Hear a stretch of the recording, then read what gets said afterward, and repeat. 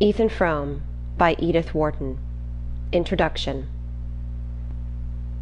I had the story, bit by bit, from various people, and, as generally happens in such cases, each time it was a different story.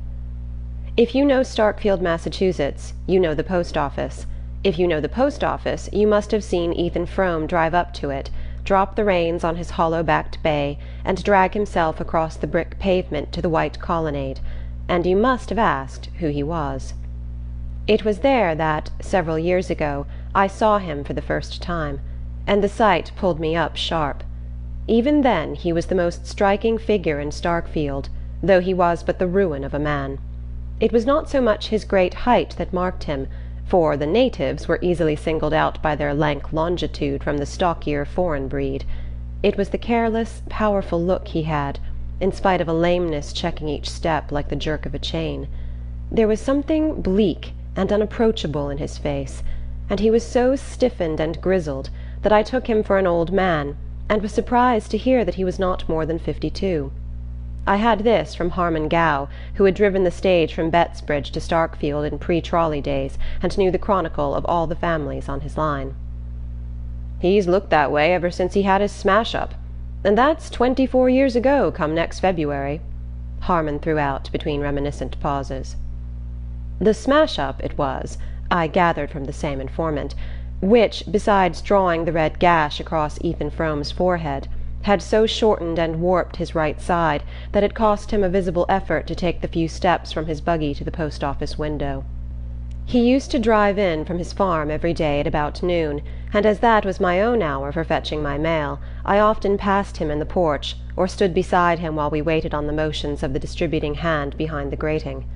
I noticed that, though he came so punctually, he seldom received anything but a copy of the Bettsbridge Eagle, which he put without a glance into his sagging pocket. At intervals, however, the postmaster would hand him an envelope addressed to Mrs. Zenobia or Mrs. Zeena Frome, and usually bearing conspicuously in the upper left-hand corner the address of some manufacturer of patent medicine and the name of his specific. These documents my neighbour would also pocket without a glance, as if too much used to them to wonder at their number and variety, and would then turn away with a silent nod to the postmaster. Every one in Starkfield knew him, and gave him a greeting tempered to his own grave mien, but his taciturnity was respected, and it was only on rare occasions that one of the older men of the place detained him for a word. When this happened, he would listen quietly, his blue eyes on the speaker's face, and answer in so low a tone that his words never reached me. Then he would climb stiffly into his buggy, gather up the reins in his left hand, and drive slowly away in the direction of his farm. "It was a pretty bad smash-up?" I questioned Harmon, looking after Frome's retreating figure, and thinking how gallantly his lean brown head, with its shock of light hair, must have sat on his strong shoulders before they were bent out of shape. "Worst kind," my informant assented. "More'n enough to kill most men. But the Fromes are tough. Ethan'll likely touch 100. "Good God!" I exclaimed. At the moment, Ethan Frome, after climbing to his seat, had leaned over to assure himself of the security of a wooden box, also with the druggist's label on it, which he had placed in the back of the buggy, and I saw his face as it probably looked when he thought himself alone. That man touch 100? He looks as if he was dead and in hell now. Harmon drew a slab of tobacco from his pocket, cut off a wedge, and pressed it into the leather pouch of his cheek. "Guess he's been in Starkfield too many winters. Most of the smart ones get away." "Why didn't he?" "Somebody had to stay and care for the folks. There warn't ever anybody but Ethan. First his father, then his mother, then his wife." "And then the smash-up?" Harmon chuckled sardonically. "That's so. He had to stay then." "I see. And since then they've had to care for him?" Harmon thoughtfully passed his tobacco to the other cheek. "Oh, as to that, I guess it's always Ethan done the caring." Though Harmon Gow developed the tale as far as his mental and moral reach permitted, there were perceptible gaps between his facts, and I had the sense that the deeper meaning of the story was in the gaps. But one phrase stuck in my memory, and served as the nucleus about which I grouped my subsequent inferences. Guess he's been in Starkfield too many winters." Before my own time there was up I had learned to know what that meant. Yet I had come in the degenerate day of trolley, bicycle, and rural delivery, when communication was easy between the scattered mountain villages, and the bigger towns in the valleys, such as Bettsbridge and Shadd's Falls, had libraries, theatres, and Y.M.C.A. halls to which the youth of the hills could descend for recreation. But when winter shut down on Starkfield, and the village lay under a sheet of snow perpetually renewed from the pale skies, I began to see what life there, or rather its negation, must have been in Ethan Frome's young manhood. I had been sent up by my employers on a job connected with the big power house at Corbury Junction, and a long-drawn carpenters' strike had so delayed the work that I found myself anchored at Starkfield, the nearest habitable spot, for the best part of the winter. I chafed at first, and then, under the hypnotizing effect of routine, gradually began to find a grim satisfaction in the life. During the early part of my stay I had been struck by the contrast between the vitality of the climate and the deadness of the community. Day by day, after the December snows were over, a blazing blue sky poured down torrents of light and air on the white landscape, which gave them back in an intenser glitter. One would have supposed that such an atmosphere must quicken the emotions as well as the blood, but it seemed to produce no change except that of retarding still more the sluggish pulse of Starkfield. When I had been there a little longer, and had seen this phase of crystal clearness followed by long stretches of sunless cold, when the storms of February had pitched their white tents about the devoted village, and the wild cavalry of March winds had charged down to their support, I began to understand why Starkfield emerged from its 6-month siege like a starved garrison capitulating without quarter. 20 years earlier the means of resistance must have been far fewer, and the enemy in command of almost all the lines of access between the beleaguered villages, and considering these things I felt the sinister force of Harmon's phrase, "Most of the smart ones get away." But if that were the case, how could any combination of obstacles have hindered the flight of a man like Ethan Frome? During my stay at Starkfield I lodged with a middle-aged widow, colloquially known as Mrs. Ned Hale. Mrs. Hale's father had been the village lawyer of the previous generation, and Lawyer Varnum's house, where my landlady still lived with her mother, was the most considerable mansion in the village. It stood at one end of the main street, its classical portico and small-paned windows looking down a flagged path between Norway spruces to the slim white steeple of the Congregational church. It was clear that the Varnum fortunes were at the ebb, but the two women did what they could to preserve a decent dignity, and Mrs. Hale, in particular, had a certain wan refinement not out of keeping with her pale, old-fashioned house. In the best parlour, with its black horsehair and mahogany weakly illuminated by a gurgling carcel lamp, I listened every evening to another and more delicately shaded version of the Starkfield Chronicle. It was not that Mrs. Ned Hale felt, or affected, any social superiority to the people about her. It was only that the accident of a finer sensibility and a little more education had put just enough distance between herself and her neighbours to enable her to judge them with detachment. She was not unwilling to exercise this faculty, and I had great hopes of getting from her the missing facts of Ethan Frome's story, or rather such a key to his character as should coordinate the facts I knew. Her mind was a storehouse of innocuous anecdote, and any question about her acquaintances brought forth a volume of detail. But on the subject of Ethan Frome I found her unexpectedly reticent. There was no hint of disapproval in her reserve. I merely felt in her an insurmountable reluctance to speak of him or his affairs, a low "Yes, I knew them both. It was awful," seeming to be the utmost concession that her distress could make to my curiosity. So marked was the change in her manner, such depths of sad initiation did it imply, that, with some doubts as to my delicacy, I put the case anew to my village oracle, Harmon Gow, but got for my pains only an uncomprehending grunt. "Humph! Ruth Varnum was always as nervous as a rat. And come to think of it, she was the first one to see 'em after they was picked up. It happened right below Lawyer Varnum's, down at the bend of the Corbury road, just round about the time that Ruth got engaged to Ned Hale. The young folks was all friends, and I guess she just can't bear to talk about it. She's had troubles enough of her own." All the dwellers in Starkfield, as in more notable communities, had had troubles enough of their own to make them comparatively indifferent to those of their neighbours, and though all conceded that Ethan Frome's had been beyond the common measure, no one gave me an explanation of the look in his face which, as I persisted in thinking, neither poverty nor physical suffering could have put there. Nevertheless, I might have contented myself with the story pieced together from these hints, had it not been for the provocation of Mrs. Hale's silence, and, a little later, for the accident of personal contact with the man. On my arrival at Starkfield, Denis Eady, the rich Irish grocer, who was the proprietor of Starkfield's nearest approach to a livery stable, had entered into an agreement to send me over daily to Corbury Flats, where I had to pick up my train for the junction. But about the middle of the winter Eady's horses fell ill of a local epidemic. The illness spread to the other Starkfield stables, and for a day or two I was put to it to find a means of transport. Then Harmon Gow suggested that Ethan Frome's bay was still on his legs, and that his owner might be glad to drive me over. I stared at the suggestion. Ethan Frome? But I've never even spoken to him. Why on earth should he put himself out for me? Harmon's answer surprised me still more. I don't know as he would, but I know he wouldn't be sorry to earn $1. I had been told that Frome was poor, and that the sawmill and the arid acres of his farm yielded scarcely enough to keep his household through the winter, but I had not supposed him to be in such want as Harmon's words implied, and I expressed my wonder. "Well, matters ain't gone any too well with him," Harmon said. "When a man's been setting around like a hulk for 20 years or more, seeing things that want doing, it eats into him, and he loses his grit. That Frome farm was always 'bout as bare as a milk pan when the cat's been round, and you know what one of them old water-mills is worth nowadays.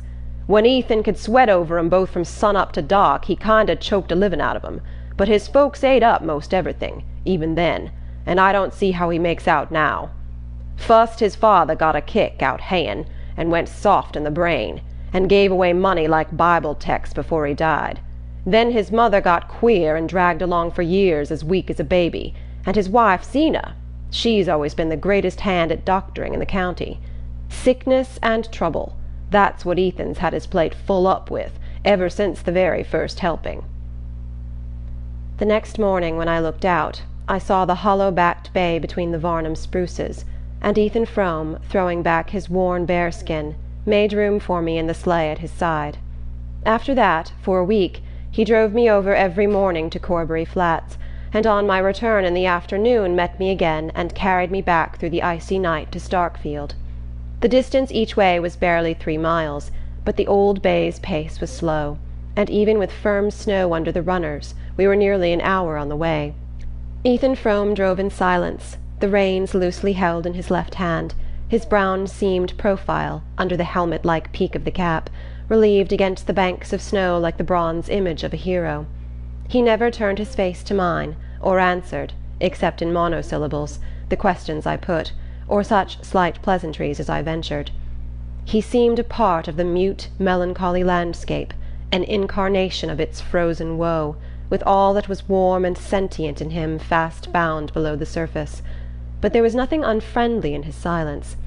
I simply felt that he lived in a depth of moral isolation too remote for casual access, and I had the sense that his loneliness was not merely the result of his personal plight, tragic as I guessed that to be, but had in it, as Harmon Gow had hinted, the profound accumulated cold of many Starkfield winters. Only once or twice was the distance between us bridged for a moment, and the glimpses thus gained confirmed my desire to know more. Once I happened to speak of an engineering job I had been on the previous year in Florida, and of the contrast between the winter landscape about us and that in which I had found myself the year before, and to my surprise Frome said suddenly, "Yes, I was down there once, and for a good while afterward I could call up the sight of it in winter, but now it's all snowed under." He said no more, and I had to guess the rest from the inflection of his voice and his sharp relapse into silence.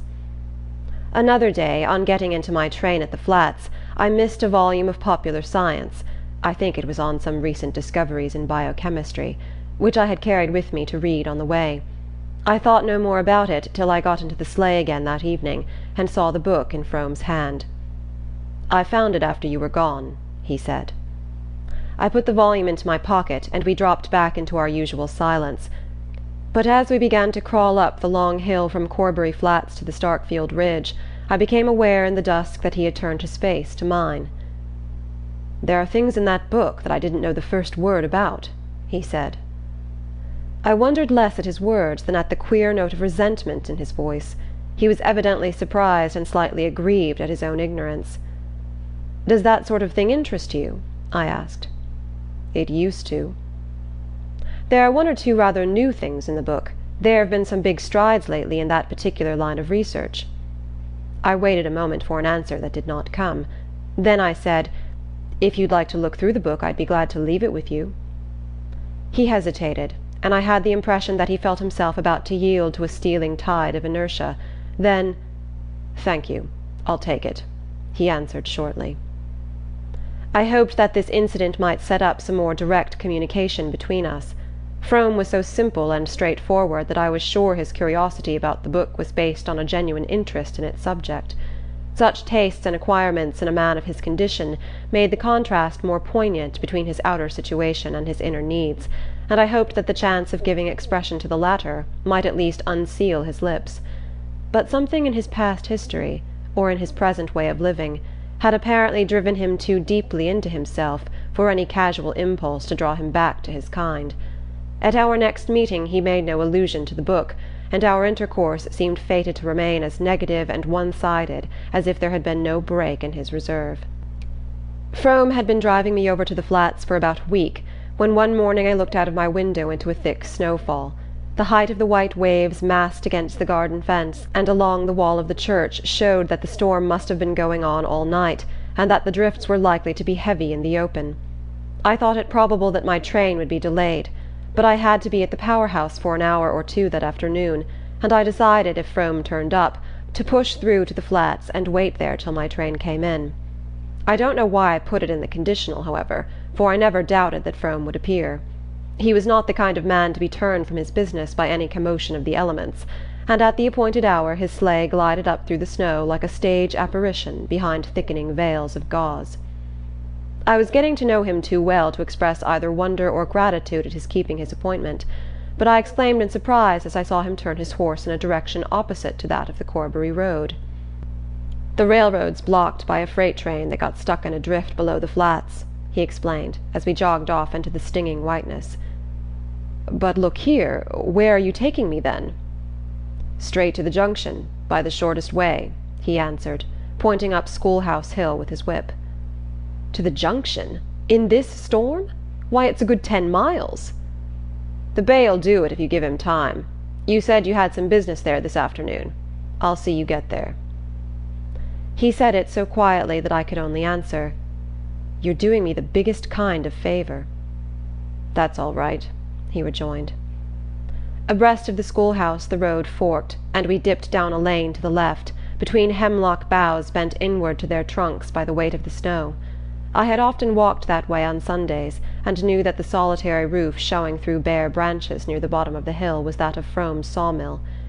It looked exanimate enough, with its idle wheel looming above the black stream dashed with yellow-white spume, and its cluster of sheds sagging under their white load.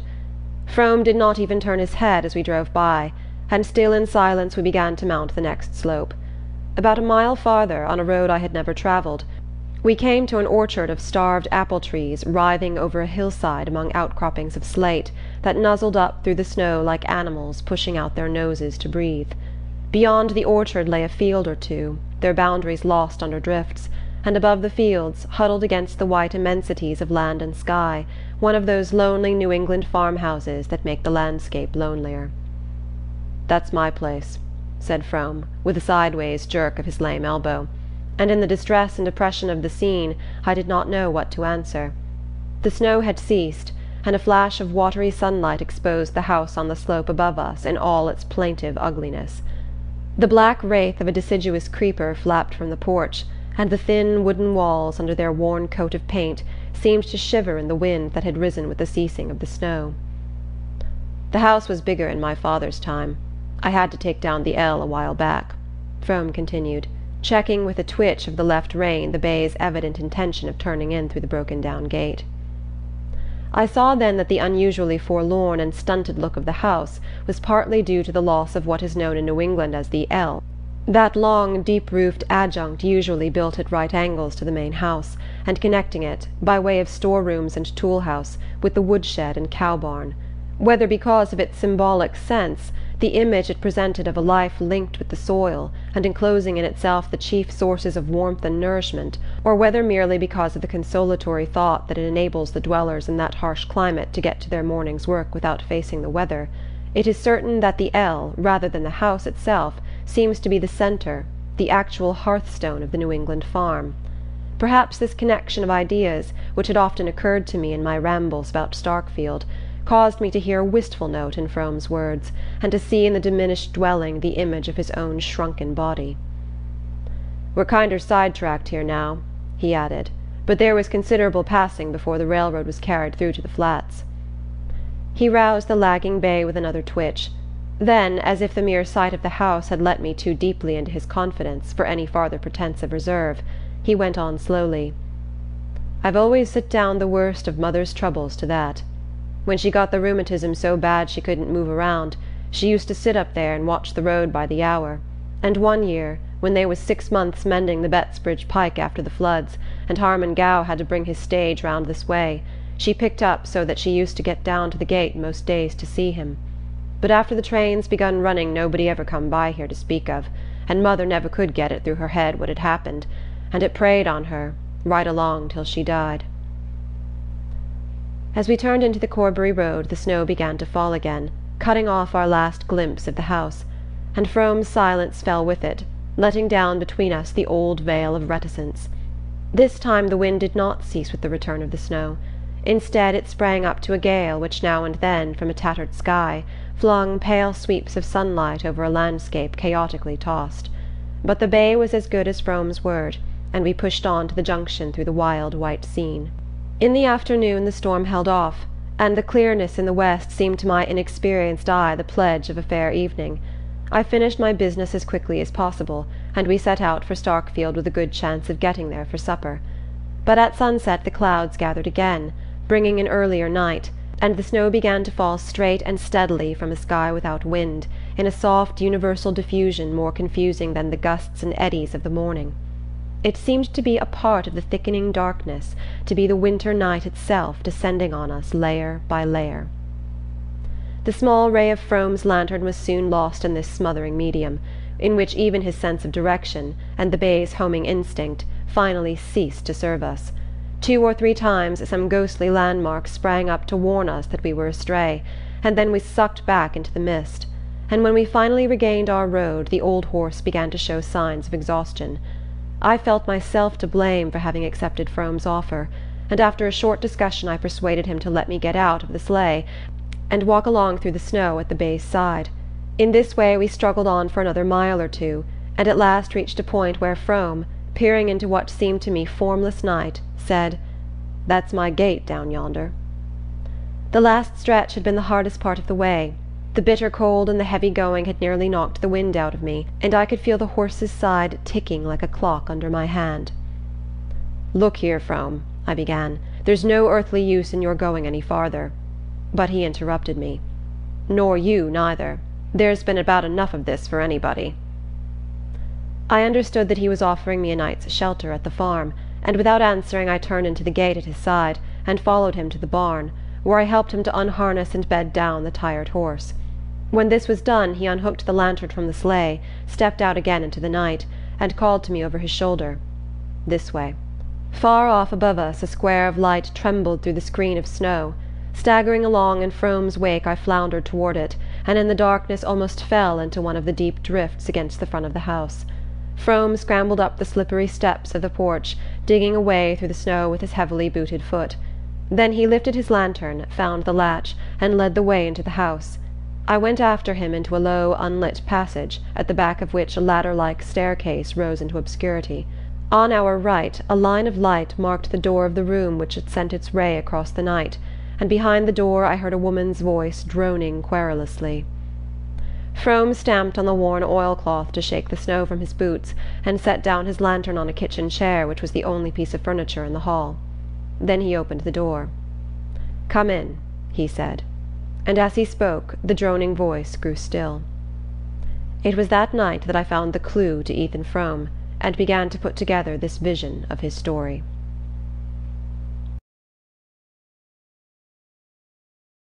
Chapter 1. The village lay under 2 feet of snow, with drifts at the windy corners.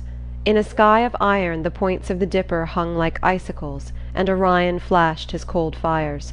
The moon had set, but the night was so transparent that the white house-fronts between the elms looked grey against the snow, clumps of bushes made black stains on it, and the basement windows of the church sent shafts of yellow light far across the endless undulations.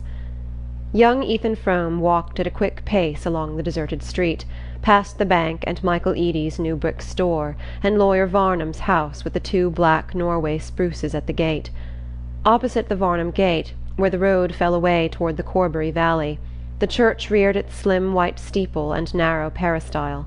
As the young man walked toward it, the upper windows drew a black arcade along the side wall of the building, but from the lower openings, on the side where the ground sloped steeply down to the Corbury road, the light shot its long bars, illuminating many fresh furrows in the track leading to the basement door, and showing, under an adjoining shed, a line of sleighs with heavily blanketed horses. The night was perfectly still, and the air so dry and pure that it gave little sensation of cold. The effect produced on Frome was rather of a complete absence of atmosphere, as though nothing less tenuous than ether intervened between the white earth under his feet and the metallic dome overhead. "It's like being in an exhausted receiver," he thought.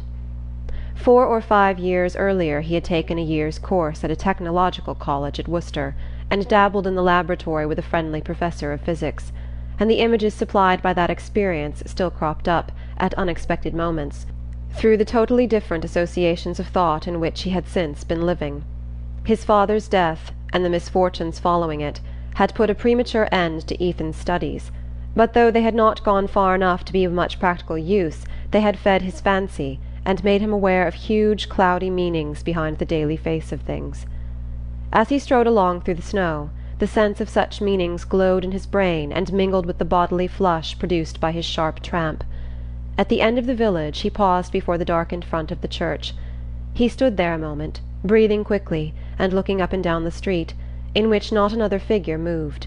The pitch of the Corbury road, below Lawyer Varnum's spruces, was the favourite coasting ground of Starkfield, and on clear evenings the church corner rang till late with the shouts of the coasters.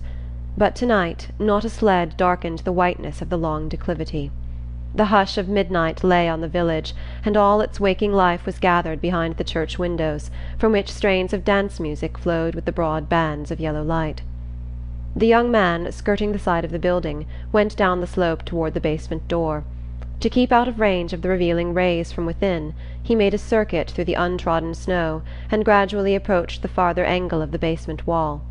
Thence, still hugging the shadow, he edged his way cautiously forward to the nearest window, holding back his straight, spare body, and craning his neck till he got a glimpse of the room. Seen thus, from the pure and frosty darkness in which he stood, it seemed to be seething in a mist of heat. The metal reflectors of the gas jets sent crude waves of light against the whitewashed walls, and the iron flanks of the stove at the end of the hall looked as though they were heaving with volcanic fires. The floor was thronged with girls and young men. Down the side wall facing the window stood a row of kitchen chairs from which the older women had just risen. And the musicians, a fiddler and the young lady who played the harmonium on Sundays, were hastily refreshing themselves at one corner of the supper table, which aligned its devastated pie dishes and ice-cream saucers on the platform at the end of the hall. The guests were preparing to leave, and the tide had already set towards the passage where coats and wraps were hung, when a young man with a sprightly foot and a shock of black hair shot into the middle of the floor and clapped his hands. The signal took instant effect. The musicians hurried to their instruments, the dancers, some already half muffled for departure, fell into line down each side of the room, the older spectators slipped back to their chairs, and the lively young man, after diving about here and there in the throng, drew forth a girl who had already wound a cherry-coloured fascinator about her head, and, leading her up to the end of the floor, whirled her down its length to the bounding tune of a Virginia reel. Frome's heart was beating fast. He had been straining for a glimpse of the dark head under the cherry-coloured scarf, and it vexed him that another eye should have been quicker than his. The leader of the reel, who looked as if he had Irish blood in his veins, danced well, and his partner caught his fire.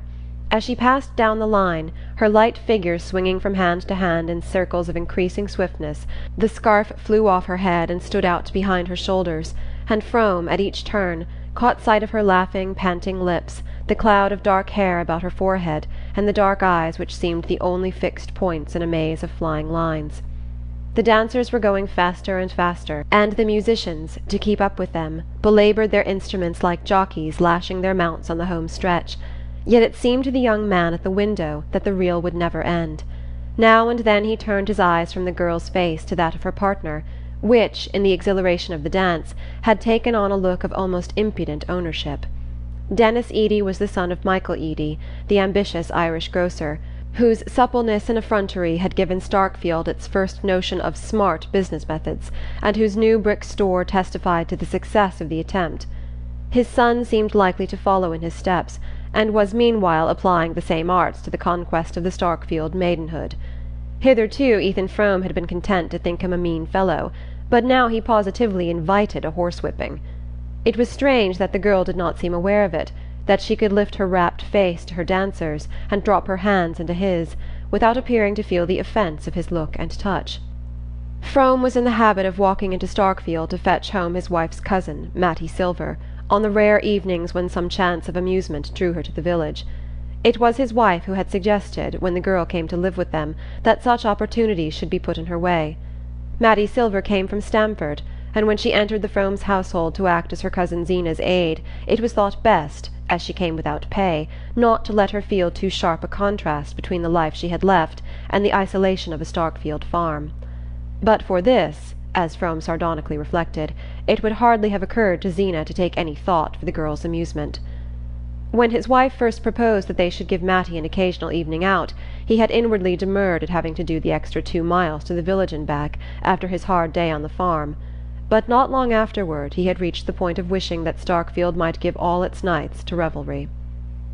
Mattie Silver had lived under his roof for a year, and from early morning till they met at supper he had frequent chances of seeing her, but no moments in her company were comparable to those when, her arm in his, and her light step flying to keep time with his long stride, they walked back through the night to the farm. He had taken to the girl from the first day, when he had driven over to the flats to meet her, and she had smiled and waved to him from the train, crying out, "You must be Ethan!" as she jumped down with her bundles, while he reflected, looking over her slight person, "She don't look much on housework, but she ain't a fretter anyhow." But it was not only that the coming to his house of a bit of hopeful young life was like the lighting of a fire on a cold hearth. The girl was more than the bright serviceable creature he had thought her. She had an eye to see and an ear to hear. He could show her things and tell her things, and taste the bliss of feeling that all he imparted left long reverberations and echoes he could wake at will. It was during their night walks back to the farm that he felt most intensely the sweetness of this communion. He had always been more sensitive than the people about him to the appeal of natural beauty. His unfinished studies had given form to this sensibility, and even in his unhappiest moments field and sky spoke to him with a deep and powerful persuasion. But hitherto the emotion had remained in him as a silent ache, veiling with sadness the beauty that evoked it. He did not even know whether anyone else in the world felt as he did, or whether he was the sole victim of this mournful privilege. Then he learned that one other spirit had trembled with the same touch of wonder, that at his side, living under his roof and eating his bread, was a creature to whom he could say, "That's Orion down yonder. The big fellow to the right is Aldebaran, and the bunch of little ones, like bees swarming, they're the Pleiades." Or whom he could hold entranced before a ledge of granite thrusting up through the fern while he unrolled the huge panorama of the Ice Age and the long dim stretches of succeeding time. The fact that admiration for his learning mingled with Mattie's wonder at what he taught was not the least part of his pleasure. And there were other sensations, less definable but more exquisite, which drew them together with a shock of silent joy. The cold red of sunset behind winter hills, the flight of cloud flocks over slopes of golden stubble, or the intensely blue shadows of hemlocks on sunlit snow.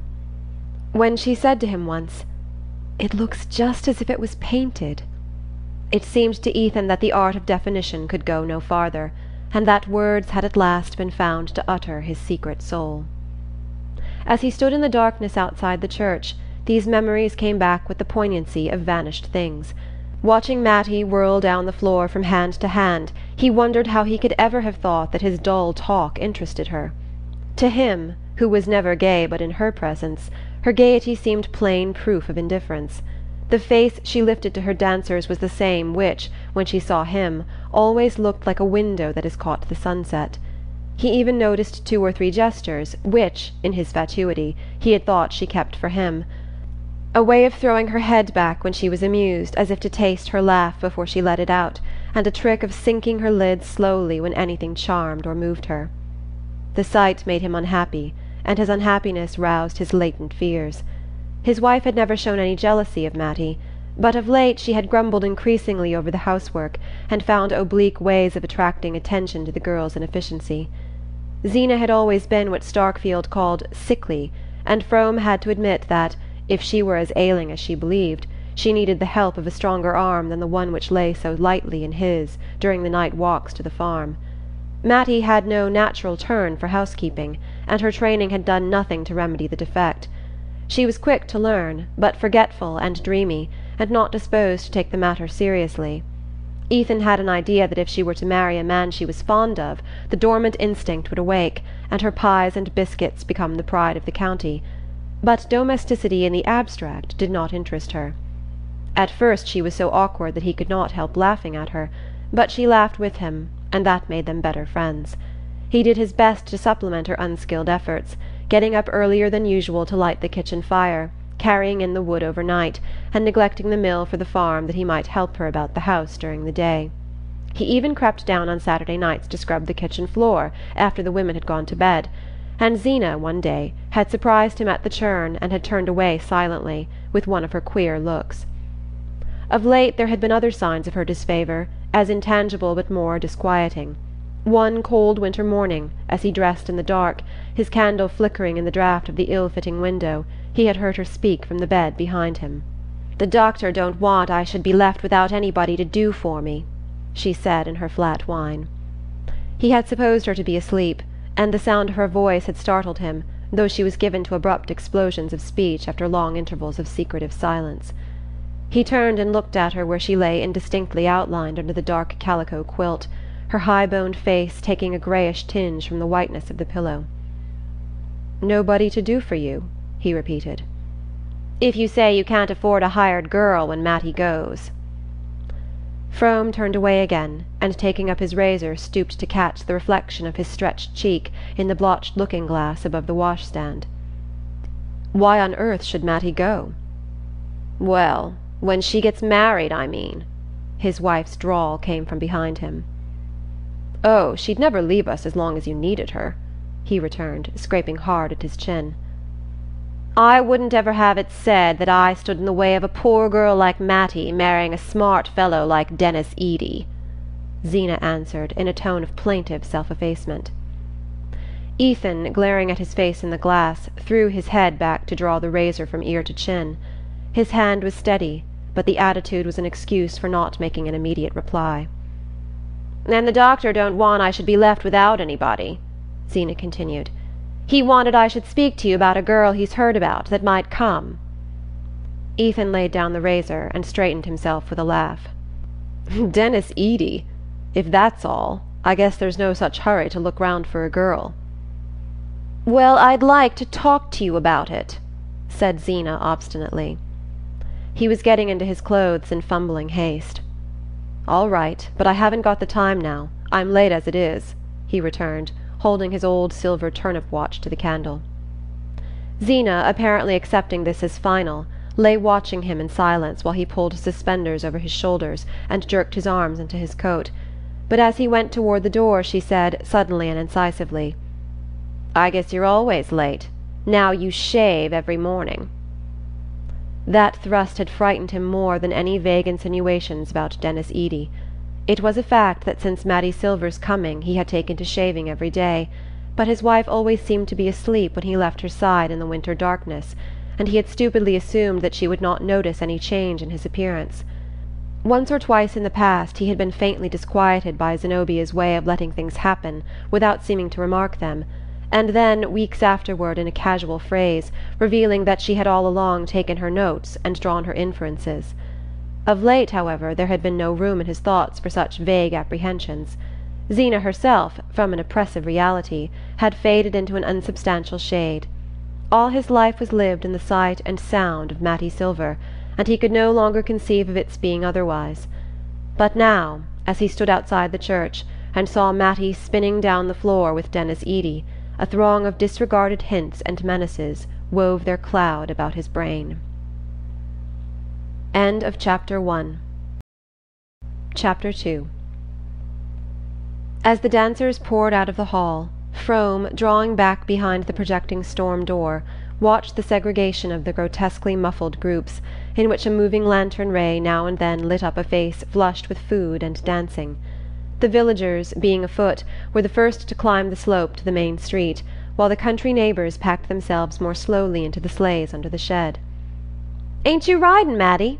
a woman's voice called back from the throng about the shed, and Ethan's heart gave a jump. From where he stood he could not see the persons coming out of the hall till they had advanced a few steps beyond the wooden sides of the storm door. But through its cracks he heard a clear voice answer, "Mercy, no, not on such a night." She was there then, close to him, only a thin board between. In another moment she would step forth into the night, and his eyes, accustomed to the obscurity, would discern her as clearly as though she stood in daylight. A wave of shyness pulled him back into the dark angle of the wall, and he stood there in silence instead of making his presence known to her. It had been one of the wonders of their intercourse that from the first time she, the quicker, finer, more expressive, instead of crushing him by the contrast, had given him something of her own ease and freedom. But now he felt as heavy and loutish as in his student days, when he had tried to jolly the Worcester girls at a picnic. He hung back, and she came out alone and paused within a few yards of him. She was almost the last to leave the hall, and she stood looking uncertainly about her as if wondering why he did not show himself.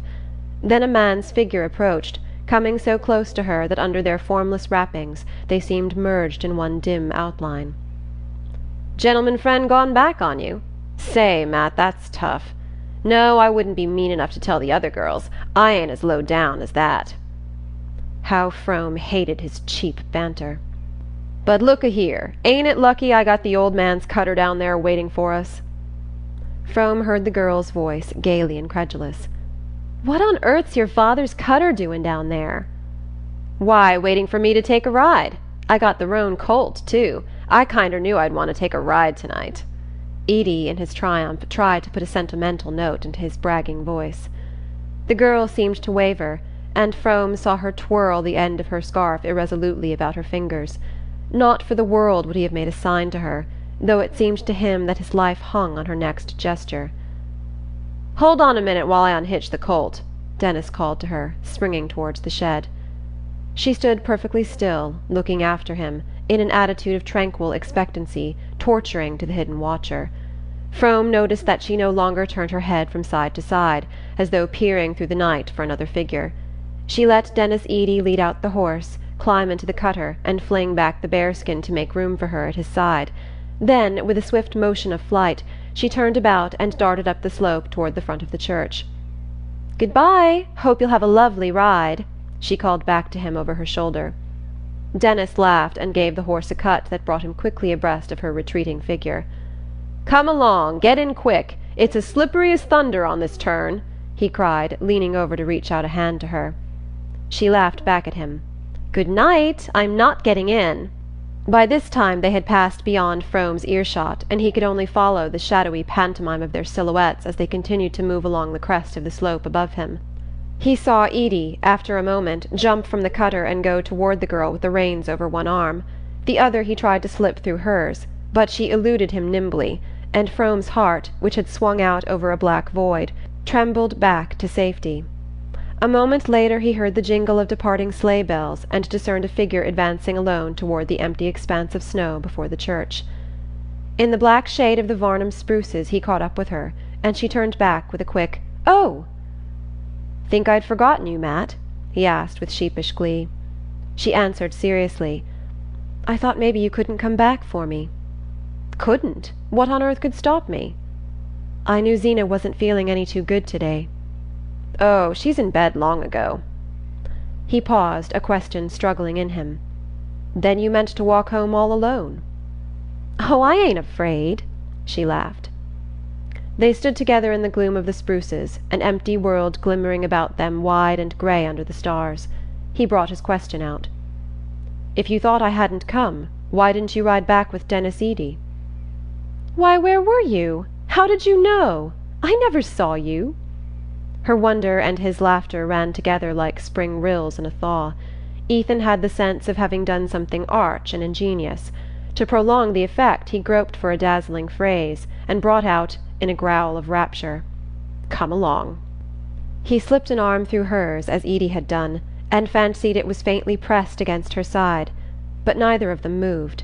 It was so dark under the spruces that he could barely see the shape of her head beside his shoulder. He longed to stoop his cheek and rub it against her scarf. He would have liked to stand there with her all night in the blackness. She moved forward a step or two, and then paused again above the dip of the Corbury road. Its icy slope, scored by innumerable runners, looked like a mirror scratched by travellers at an inn. "There was a whole lot of them coasting before the moon set," she said. "Would you like to come in and coast with them some night?" he asked. "Oh, would you, Ethan? It would be lovely." "We'll come tomorrow if there's a moon." She lingered, pressing closer to his side. "Ned Hale and Ruth Varnum came just as near running to the big elm at the bottom. We were all sure they were killed." Her shiver ran down his arm. "Wouldn't it have been too awful? They're so happy." "Oh, Ned ain't much at steering. I guess I can take you down all right," he said disdainfully. He was aware that he was "talking big," like Denis Eady, but his reaction of joy had unsteadied him, and the inflection with which she had said of the engaged couple, "They're so happy," made the words sound as if she had been thinking of herself and him. "The elm is dangerous, though. It ought to be cut down," she insisted. "Would you be afraid of it, with me?" "I told you, I ain't the kind to be afraid," she tossed back, almost indifferently, and suddenly she began to walk on with a rapid step. These alterations of mood were the despair and joy of Ethan Frome. The motions of her mind were as incalculable as the flit of a bird in the branches. The fact that he had no right to show his feelings, and thus provoke the expression of hers, made him attach a fantastic importance to every change in her look and tone. Now he thought she understood him, and feared. Now he was sure she did not, and despaired. Tonight the pressure of accumulated misgivings sent the scale drooping towards despair, and her indifference was the more chilling after the flush of joy into which she had plunged him by dismissing Denis Eady. He mounted Schoolhouse Hill at her side, and walked on in silence till they reached the lane leading to the sawmill. Then the need of some definite assurance grew too strong for him. "You'd have found me right off if you hadn't gone back to have that last reel with Denis," he brought out awkwardly. He could not pronounce the name without a stiffening of the muscles of his throat. "Why, Ethan, how could I tell you were there?" "I suppose what folks say is true," he jerked out at her, instead of answering. She stopped short, and he felt in the darkness that her face was lifted quickly to his. "Why? What do folks say?" "It's natural enough you should be leaving us," he floundered on, following his thought. "Is that what they say?" she mocked back at him. Then, with a sudden drop of her sweet treble, "You mean that Zeena ain't suited with me any more," she faltered. Their arms had slipped apart and they stood motionless, each seeking to distinguish the other's face. "I know I ain't anything like as smart as I ought to be," she went on, while he vainly struggled for expression. "There's lots of things a hired girl could do that come awkward to me still, and I haven't got much strength in my arms. But if she'd only tell me, I'd try. You know she hardly ever says anything, and sometimes I can see she ain't suited, and yet I don't know why." She turned on him with a sudden flash of indignation. "You'd ought to tell me, Ethan Frome. You'd ought to. Unless you want me to go too." Unless he wanted her to go too. The cry was balm to his raw wound. The iron heavens seemed to melt and rain down sweetness. Again he struggled for the all-expressive word, and again his arm in hers found only a deep Come along." They walked on in silence through the blackness of the hemlock-shaded lawn, where Ethan's sawmill gloomed through the night, and out again into the comparative clearness of the fields. On the farther side of the hemlock belt the open country rolled away before them, grey and lonely under the stars. Sometimes their way led them under the shade of an overhanging bank, or through the thin obscurity of a clump of leafless trees. Here and there a farmhouse stood far back among the fields, mute and cold as a gravestone. The night was so still that they heard the frozen snow crackle under their feet. The crash of a loaded branch falling far off in the woods reverberated like a musket shot, and once a fox barked, and Mattie shrank closer to Ethan and quickened her steps. At length they sighted the group of larches at Ethan's gate, and as they drew near it the sense that the walk was over brought back his words. "Then you don't want to leave us, Matt?" He had to stoop his head to catch her stifled whisper, "Where'd I go if I did?" The answer sent a pang through him, but the tone suffused him with joy. He forgot what else he had meant to say, and pressed her against him so closely that he seemed to feel her warmth in his veins. "You ain't crying, are you, Matt?" "No, of course I'm not," she quavered. They turned in at the gate and passed under the shaded knoll, where, enclosed in a low fence, the Frome gravestones slanted at crazy angles through the snow. Ethan looked at them curiously. For years that quiet company had mocked his restlessness, his desire for change and freedom. "We never got away. How should you?" seemed to be written on every headstone, and whenever he went in or out of his gate he thought with a shiver, "I shall just go on living here till I join them." But now all desire for change had vanished, and the sight of the little enclosure gave him a warm sense of continuance and stability. "I guess we'll never let you go, Matt," he whispered, as though even the dead, lovers once, must conspire with him to keep her. And brushing by the graves he thought, "We'll always go on living here together, and some day she'll lie there beside me." He let the vision possess him as they climbed the hill to the house. He was never so happy with her as when he abandoned himself to these dreams. Half-way up the slope Mattie stumbled against some unseen obstruction and clutched his sleeve to steady herself. The wave of warmth that went through him was like the prolongation of his vision. For the first time he stole his arm about her, and she did not resist. They walked on as if they were floating on a summer stream. Zeena always went to bed as soon as she had had her supper, and the shutterless windows of the house were dark. A dead cucumber vine dangled from the porch like the crape streamer tied to the door for a death, and the thought flashed through Ethan's brain, "If it was there for Zeena." Then he had a distinct sight of his wife lying in their bedroom asleep, her mouth slightly open, her false teeth in a tumbler by the bed. They walked around to the back of the house, between the rigid gooseberry bushes. It was Zeena's habit, when they came back late from the village, to leave the key of the kitchen door under the mat. Ethan stood before the door, his head heavy with dreams, his arms still about Mattie. "Matt," he began, not knowing what he meant to say. She slipped out of his hold without speaking, and he stooped down and felt for the key. "It's not there," he said, straightening himself with a start.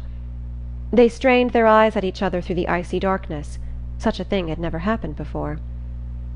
"Maybe she's forgotten it," Mattie said in a tremulous whisper, but both of them knew that it was not like Zeena to forget. "It might have fallen off into the snow," Mattie continued, after a pause during which they had stood intently listening. "It must have been pushed off, then," he rejoined in the same tone. Another wild thought tore through him. What if tramps had been there? What if... Again he listened, fancying he heard a distant sound in the house. Then he felt in his pocket for a match, and kneeling down, passed its light slowly over the rough edges of snow about the doorstep. He was still kneeling when his eyes, on a level with the lower panel of the door, caught a faint ray beneath it. Who could be stirring in that silent house? He heard a step on the stairs, and again for an instant the thought of tramps tore through him. Then the door opened, and he saw his wife. Against the dark background of the kitchen she stood up tall and angular, one hand drawing a quilted counterpane to her flat breast, while the other held a lamp. The light, on a level with her chin, drew out of the darkness her puckered throat and the projecting wrist of the hand that clutched the quilt, and deepened fantastically the hollows and prominences of her high-boned face under its ring of crimping pins. To Ethan, still in the rosy haze of his hour with Mattie, the sight came with the intense precision of the last dream before waking. He felt as if he had never before known what his wife looked like. She drew aside without speaking, and Mattie and Ethan passed into the kitchen, which had the deadly chill of a vault after the dry cold of the night. "Guess you forgot about us, Zeena," Ethan joked, stamping the snow from his boots. "No, I just felt so mean I couldn't sleep." Mattie came forward, unwinding her wraps, the colour of the cherry scarf in her fresh lips and cheeks. "I'm so sorry, Zeena. Isn't there anything I can do?" "No, there's nothing." Zeena turned away from her. "You might 'a' shook off that snow outside," she said to her husband. She walked out of the kitchen ahead of them, and pausing in the hall raised the lamp at arm's length, as if to light them up the stairs. Ethan paused also, affecting to fumble for the peg on which he hung his coat and cap. The doors of the two bedrooms faced each other across the narrow upper landing, and tonight it was peculiarly repugnant to him that Mattie should see him follow Zeena. "I guess I won't come up yet awhile," he said, turning as if to go back to the kitchen. Zeena stopped short and looked at him. "For the land's sake, what you got to do down here?" "I've got the mill accounts to go over." She continued to stare at him, the flame of the unshaded lamp bringing out with microscopic cruelty the fretful lines of her face. "At this time o' night? You'll catch your death. The fire's out long ago." Without answering he moved away toward the kitchen. As he did so his glance crossed Mattie's, and he fancied that a fugitive warning gleamed through her lashes. The next moment they sank to her flushed cheeks, and she began to mount the stairs ahead of Zeena. "That's so. It is powerful cold down here," Ethan assented, and with lowered head he went up in his wife's wake, and followed her across the threshold of their room. End of Chapter 2. Chapter 3. There was some hauling to be done at the lower end of the woodlot, and Ethan was out early the next day. The winter morning was as clear as crystal. The sunrise burned red in a pure sky, the shadows on the rim of the woodlot were darkly blue, and beyond the white and scintillating fields patches of far-off forest hung like smoke. It was in the early morning stillness, when his muscles were swinging to their familiar task and his lungs expanding with long draughts of mountain air, that Ethan did his clearest thinking. He and Zeena had not exchanged a word after the door of their room had closed on them. She had measured out some drops from a medicine bottle on a chair by the bed, and, after swallowing them, and wrapping her head in a piece of yellow flannel, had lain down with her face turned away. Ethan undressed hurriedly and blew out the light so that he should not see her when he took his place at her side. As he lay there he could hear Mattie moving about in her room, and her candle, sending its small ray across the landing, drew a scarcely perceptible line of light under his door. He kept his eyes fixed on the light till it vanished. Then the room grew perfectly black, and not a sound was audible but Zeena's asthmatic breathing. Ethan felt confusedly that there were many things he ought to think about, but through his tingling veins and tired brain only one sensation throbbed, the warmth of Mattie's shoulder against his. Why had he not kissed her when he held her there? A few hours earlier he would not have asked himself the question. Even a few minutes earlier, when they had stood alone outside the house, he would not have dared to think of kissing her. But since he had seen her lips in the lamplight, he felt that they were his. Now, in the bright morning air, her face was still before him. It was part of the sun's red and of the pure glitter on the snow.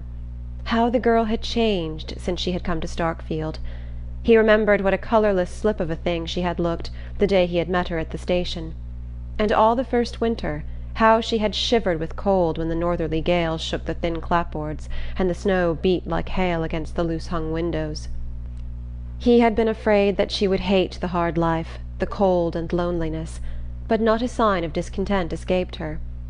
Zeena took the view that Mattie was bound to make the best of Starkfield, since she hadn't any other place to go to, but this did not strike Ethan as conclusive.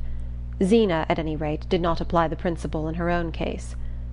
He felt all the more sorry for the girl because misfortune had, in a sense, indentured her to them. Mattie Silver was the daughter of a cousin of Zenobia Frome's, who had inflamed his clan with mingled sentiments of envy and admiration by descending from the hills to Connecticut, where he had married a Stamford girl and succeeded to her father's thriving drug business. Unhappily, Orrin Silver, a man of far-reaching aims, had died too soon to prove that the end justifies the means. His accounts revealed merely what the means had been, and these were such that it was fortunate for his wife and daughter that his books were examined only after his impressive funeral. His wife died of the disclosure, and Mattie, at 20, was left alone to make her way on the $50 obtained from the sale of her piano. For this purpose her equipment, though varied, was inadequate. She could trim a hat, make molasses candy, recite "Curfew Shall Not Ring Tonight," and play "The Lost Chord" and a potpourri from Carmen. When she tried to extend the field of her activities in the direction of stenography and bookkeeping, her health broke down, and 6 months on her feet behind the counter of a department store did not tend to restore it. Her nearest relations had been induced to place their savings in her father's hands, and though after his death they ungrudgingly acquitted themselves of the Christian duty of returning good for evil by giving his daughter all the advice at their disposal, they could hardly be expected to supplement it by material aid.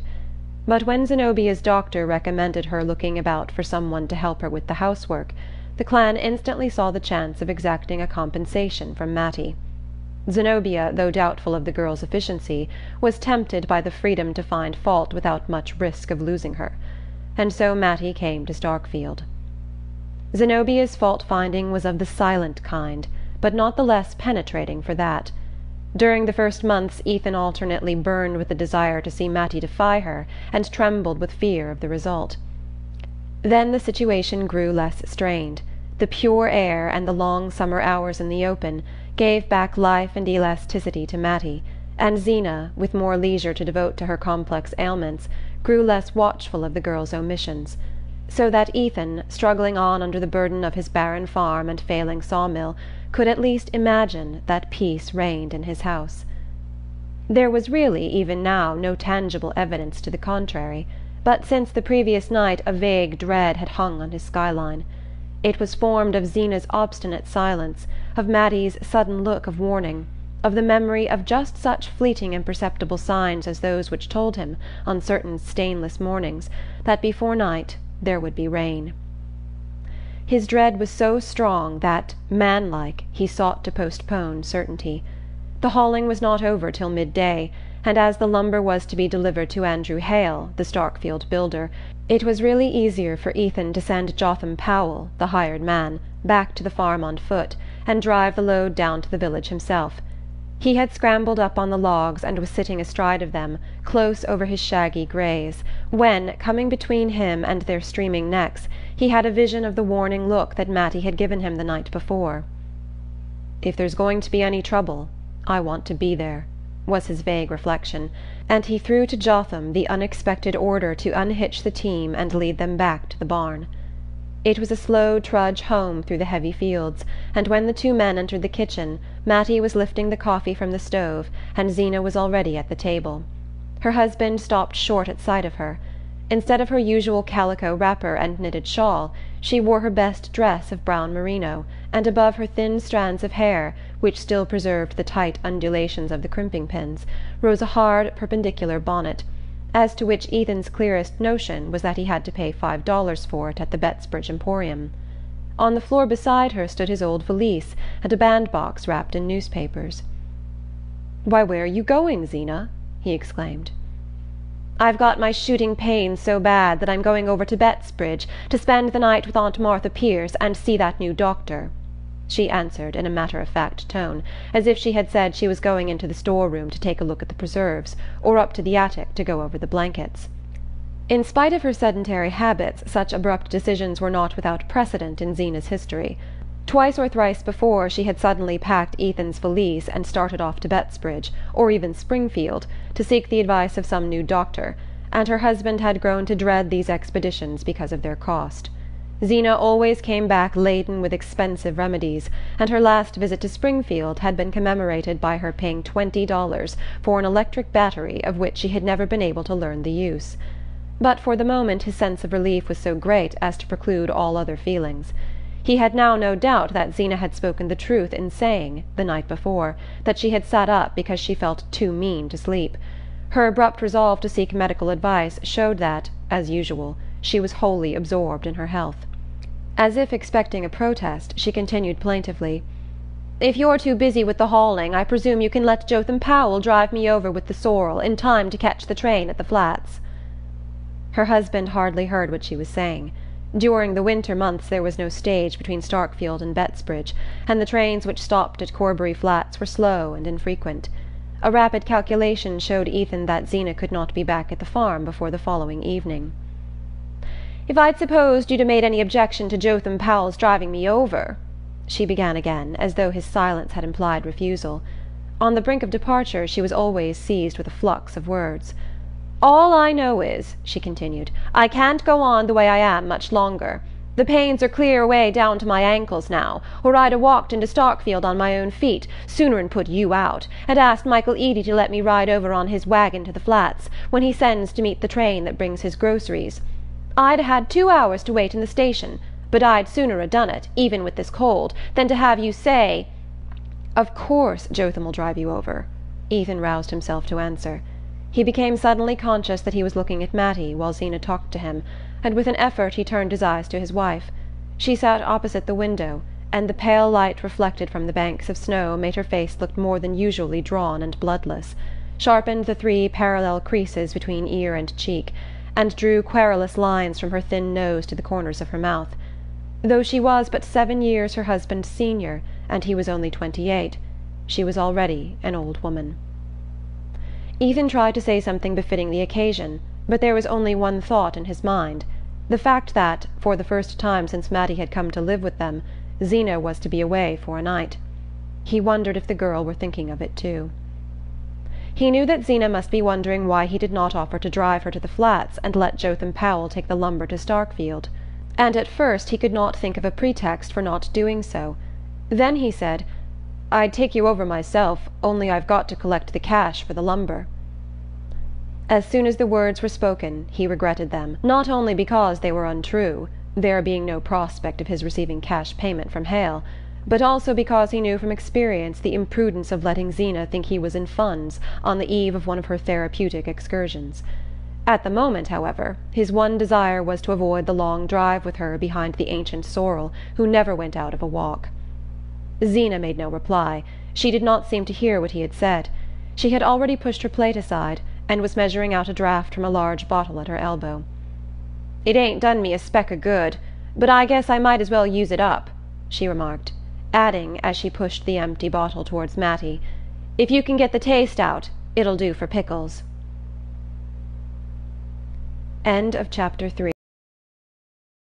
Chapter 4. As soon as his wife had driven off, Ethan took his coat and cap from the peg. Mattie was washing up the dishes, humming one of the dance tunes of the night before. He said, "So long, Matt," and she answered gaily, "So long, Ethan," and that was all. It was warm and bright in the kitchen. The sun slanted through the south window on the girl's moving figure, on the cat dozing in a chair, and on the geraniums brought in from the doorway, where Ethan had planted them in the summer to "make a garden" for Mattie. He would have liked to linger on, watching her tidy up and then settle down to her sewing, but he wanted still more to get the hauling done and be back at the farm before night. All the way down to the village he continued to think of his return to Mattie. The kitchen was a poor place, not spruce and shining as his mother had kept it in his boyhood, but it was surprising what a home-like look the mere fact of Zeena's absence gave it. And he pictured what it would be like that evening, when he and Mattie were there after supper. For the first time they would be alone together indoors, and they would sit there, one on each side of the stove, like a married couple, he in his stocking feet and smoking his pipe, she laughing and talking in that funny way she had, which was always as new to him as if he had never heard her before. The sweetness of the picture, and the relief of knowing that his fears of trouble with Zeena were unfounded, sent up his spirits with a rush, and he, who was usually so silent, whistled and sang aloud as he drove through the snowy fields. There was in him a slumbering spark of sociability which the long Starkfield winters had not yet extinguished. By nature grave and inarticulate, he admired recklessness and gaiety in others, and was warmed to the marrow by friendly human intercourse. At Worcester, though he had the name of keeping to himself and not being much of a hand at a good time, He had secretly gloried in being clapped on the back and hailed as "Old Eth" or "Old Stiff," and the cessation of such familiarities had increased the chill of his return to Starkfield. There the silence had deepened about him year by year. Left alone, after his father's accident, to carry the burden of farm and mill, he had had no time for convivial loiterings in the village, and when his mother fell ill, the loneliness of the house grew more oppressive than that of the fields. His mother had been a talker in her day, but after her trouble the sound of her voice was seldom heard, though she had not lost the power of speech. Sometimes, in the long winter evenings, when in desperation her son asked her why she didn't say something, she would lift a finger and answer, "Because I'm listening." And on stormy nights, when the loud wind was about the house, she would complain, if he spoke to her, "They're talking so out there that I can't hear you." It was only when she drew toward her last illness, and his cousin Zenobia Pierce came over from the next village to help him nurse her, that human speech was heard again in the house. After the mortal silence of his long imprisonment, Zeena's volubility was music in his ears. He felt that he might have gone like his mother if the sound of a new voice had not come to steady him. Zeena seemed to understand his case at a glance. She laughed at him for not knowing the simplest sick-bed duties, and told him to "go right along out," and leave her to see to things. The mere fact of obeying her orders, of feeling free to go about his business again, and talk with other men, restored his shaken balance and magnified his sense of what he owed her. Her efficiency shamed and dazzled him. She seemed to possess by instinct all the household wisdom that his long apprenticeship had not instilled in him. When the end came, it was she who had to tell him to hitch up and go for the undertaker, and she thought it funny that he had not settled beforehand who was to have his mother's clothes and the sewing machine. After the funeral, when he saw her preparing to go away, he was seized with an unreasoning dread of being left alone on the farm, and before he knew what he was doing, he had asked her to stay there with him. He had often thought since that it would not have happened if his mother had died in spring instead of winter. When they married, it was agreed that, as soon as he could straighten out the difficulties resulting from Mrs. Frome's long illness, they would sell the farm and sawmill, and try their luck in a large town. Ethan's love of nature did not take the form of a taste for agriculture. He had always wanted to be an engineer, and to live in towns, where there were lectures and big libraries, and fellows doing things. A slight engineering job in Florida, put in his way during his period of study at Worcester, increased his faith in his ability as well as his eagerness to see the world, and he felt sure that, with a smart wife like Zeena, it would not be long before he had made himself a place in it. Zeena's native village was slightly larger and nearer to the railway than Starkfield, and she had let her husband see from the first that life on an isolated farm was not what she had expected when she married. But purchasers were slow in coming, and while he waited for them, Ethan learned the impossibility of transplanting her. She chose to look down on Starkfield, but she could not have lived in a place which looked down on her. Even Bettsbridge or Shadd's Falls would not have been sufficiently aware of her, and in the greater cities which attracted Ethan she would have suffered a complete loss of identity. And within a year of their marriage she developed the sickliness which had since made her notable even in a community rich in pathological instances. When she came to take care of his mother, she had seemed to Ethan like the very genius of health, but he soon saw that her skill as a nurse had been acquired by the absorbed observation of her own symptoms. Then she too fell silent. Perhaps it was the inevitable effect of life on the farm, or perhaps, as she sometimes said, it was because Ethan never listened. The charge was not wholly unfounded. When she spoke it was only to complain, and to complain of things not in his power to remedy, and to check a tendency to impatient retort he had first formed the habit of not answering her, and finally of thinking of other things while she talked.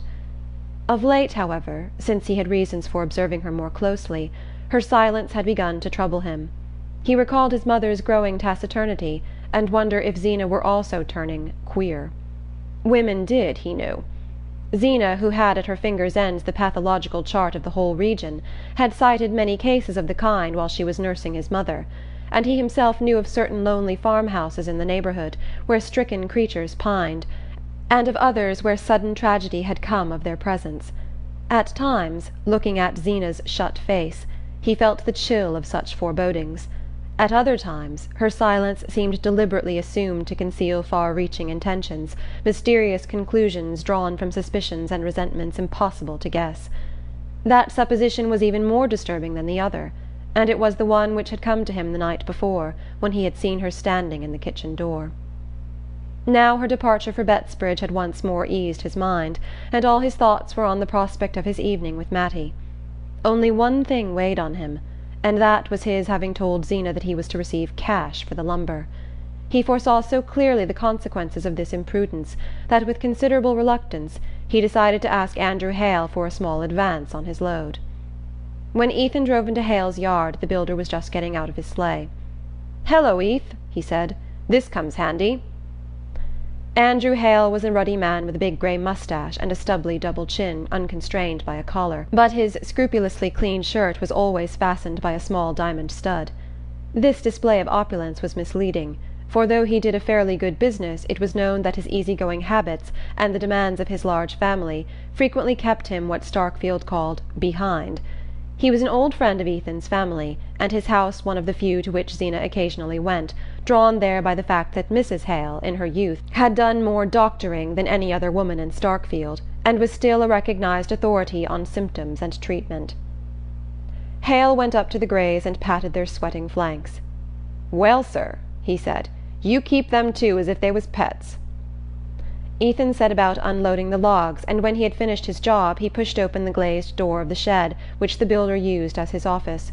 Hale sat with his feet up on the stove, his back propped against a battered desk strewn with papers. The place, like the man, was warm, genial, and untidy. "Sit right down and thaw out," he greeted Ethan. The latter did not know how to begin, but at length he managed to bring out his request for an advance of $50. The blood rushed to his thin skin under the sting of Hale's astonishment. It was the builder's custom to pay at the end of 3 months, and there was no precedent between the two men for a cash settlement. Ethan felt that if he had pleaded an urgent need Hale might have made shift to pay him, but pride, and an instinctive prudence, kept him from resorting to this argument. After his father's death it had taken time to get his head above water, and he did not want Andrew Hale, or anyone else in Starkfield, to think he was going under again. Besides, he hated lying, and if he wanted the money he wanted it, and it was nobody's business to ask why. He therefore made his demand with the awkwardness of a proud man who will not admit to himself that he is stooping, and he was not much surprised at Hale's refusal. The builder refused genially, as he did everything else. He treated the matter as something in the nature of a practical joke, and wanted to know if Ethan meditated buying a grand piano or adding a cupola to his house, offering in the latter case to give his services free of cost. Ethan's arts were soon exhausted, and after an embarrassed pause he wished Hale good day and opened the door of the office. As he passed out the builder suddenly called after him, "See here, you ain't in a tight place, are you?" "Not a bit," Ethan's pride retorted before his reason had time to intervene. "Well, that's good, because I am, a shade. Fact is, I was going to ask you to give me a little extra time on that payment. Business is pretty slack, to begin with, and then I'm fixing up a little house for Ned and Ruth when they're married. I'm glad to do it for 'em, but it costs." His look appealed to Ethan for sympathy. "The young people like things nice. You know how it is yourself. It's not so long ago since you fixed up your own place for Zeena." Ethan left the Greys in Hale's stable and went about some other business in the village. As he walked away the builder's last phrase lingered in his ears, and he reflected grimly that his 7 years with Zeena seemed to Starkfield not so long. The afternoon was drawing to an end, and here and there a lighted pane spangled the cold grey dusk and made the snow look whiter. The bitter weather had driven every one indoors, and Ethan had the long rural street to himself. Suddenly he heard the brisk play of sleigh bells and a cutter passed him, drawn by a free-going horse. Ethan recognized Michael Eady's roan colt, and young Denis Eady, in a handsome new fur cap, leaned forward and waved a greeting. "Hello, Eth!" he shouted, and spun on. The cutter was going in the direction of the Frome farm, and Ethan's heart contracted as he listened to the dwindling bells. What more likely than that Denis Eady had heard of Zeena's departure for Bettsbridge, and was profiting by the opportunity to spend an hour with Mattie? Ethan was ashamed of the storm of jealousy in his breast. It seemed unworthy of the girl that his thoughts of her should be so violent. He walked on to the church corner and entered the shade of the Varnum spruces, where he had stood with her the night before. As he passed into their gloom, he saw an indistinct outline just ahead of him. At his approach it melted for an instant into two separate shapes, and then conjoined again, and he heard a kiss, and a half-laughing "Oh!" provoked by the discovery of his presence. Again the outline hastily disunited, and the Varnum gate slammed on one half, while the other hurried on ahead of him. Ethan smiled at the discomfiture he had caused. What did it matter to Ned Hale and Ruth Varnum if they were caught kissing each other? Everybody in Starkfield knew they were engaged. It pleased Ethan to have surprised a pair of lovers on the spot where he and Mattie had stood with such a thirst for each other in their hearts, but he felt a pang at the thought that these two need not hide their happiness. He fetched the greys from Hale's stable and started on his long climb back to the farm. The cold was less sharp than earlier in the day, and a thick, fleecy sky threatened snow for the morrow. Here and there a star prickled through, showing behind it a deep well of blue. In an hour or two the moon would push over the ridge behind the farm, burn a gold-edged rent in the clouds, and then be swallowed by them. A mournful peace hung on the fields, as though they felt the relaxing grasp of the cold and stretched themselves in their long winter sleep. Ethan's ears were alert for the jingle of sleigh-bells, but not a sound broke the silence of the lonely road. As he drew near the farm he saw, through the thin screen of larches at the gate, a light twinkling in the house above him. "She's up in her room," he said to himself, "fixing herself up for supper." And he remembered Zeena's sarcastic stare when Mattie, on the evening of her arrival, had come down to supper with smoothed hair and a ribbon at her neck. He passed by the graves on the knoll and turned his head to glance at one of the older headstones, which had interested him deeply as a boy because it bore his name. Sacred to the memory of Ethan Frome and Endurance, his wife, who dwelled together in peace for 50 years. He used to think that 50 years sounded like a long time to live together, but now it seemed to him that they might pass in a flash. Then, with a sudden dart of irony, he wondered if, when their turn came, the same epitaph would be written over him and Zeena. He opened the barn door and craned his head into the obscurity, half fearing to discover Denis Eady's roan colt in the stall beside the sorrel, but the old horse was there alone, mumbling his crib with toothless jaws, and Ethan whistled cheerfully while he bedded down the greys and shook an extra measure of oats into their mangers. His was not a tuneful throat, but harsh melodies burst from it as he locked the barn and sprang up the hill to the house. He reached the kitchen porch and turned the door-handle, but the door did not yield to his touch. Startled at finding it locked, he rattled the handle violently. Then he reflected that Mattie was alone and that it was natural she should barricade herself at nightfall. He stood in the darkness expecting to hear her step. It did not come, and after vainly straining his ears he called out in a voice that shook with joy, "Hello, Matt!" Silence answered, but in a minute or two he caught a sound on the stairs, and saw a line of light about the door-frame, as he had seen it the night before. So strange was the precision with which the incidents of the previous evening were repeating themselves that he half expected, when he heard the key turn, to see his wife before him on the threshold. But the door opened, and Mattie faced him. She stood just as Zeena had stood, a lifted lamp in her hand, against the black background of the kitchen. She held the light at the same level, and it drew out with the same distinctness her slim young throat and the brown wrist no bigger than a child's. Then, striking upward, it threw a lustrous fleck on her lips, edged her eyes with velvet shade, and laid a milky whiteness above the black curve of her brows. She wore her usual dress of darkish stuff, and there was no bow at her neck, but through her hair she had run a streak of crimson ribbon. This tribute to the unusual transformed and glorified her. She seemed to Ethan taller, fuller, more womanly in shape and motion. She stood aside, smiling silently, while he entered, and then moved away from him with something soft and flowing in her gait. She set the lamp on the table, and he saw that it was carefully laid for supper, with fresh doughnuts, stewed blueberries, and his favourite pickles in a dish of gay red glass. A bright fire glowed in the stove, and the cat lay stretched before it, watching the table with drowsy eyes. Ethan was suffocated with the sense of well-being. He went out into the passage to hang up his coat and pull off his wet boots. When he came back, Mattie had set the teapot on the table, and the cat was rubbing itself persuasively against her ankles. "Why, puss, I nearly tripped over you!" she cried, the laughter sparkling through her lashes. Again Ethan felt a sudden twinge of jealousy. Could it be his coming that gave her such a kindled face? "Well, Matt, any visitors?" he threw off, stooping down carelessly to examine the fastening of the stove. She nodded and laughed.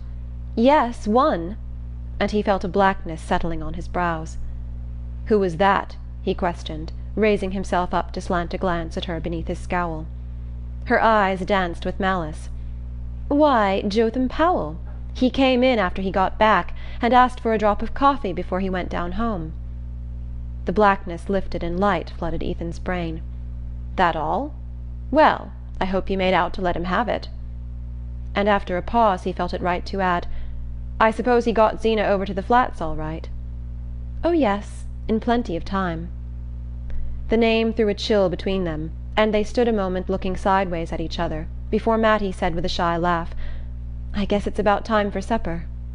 They drew their seats up to the table, and the cat, unbidden, jumped between them into Zeena's empty chair.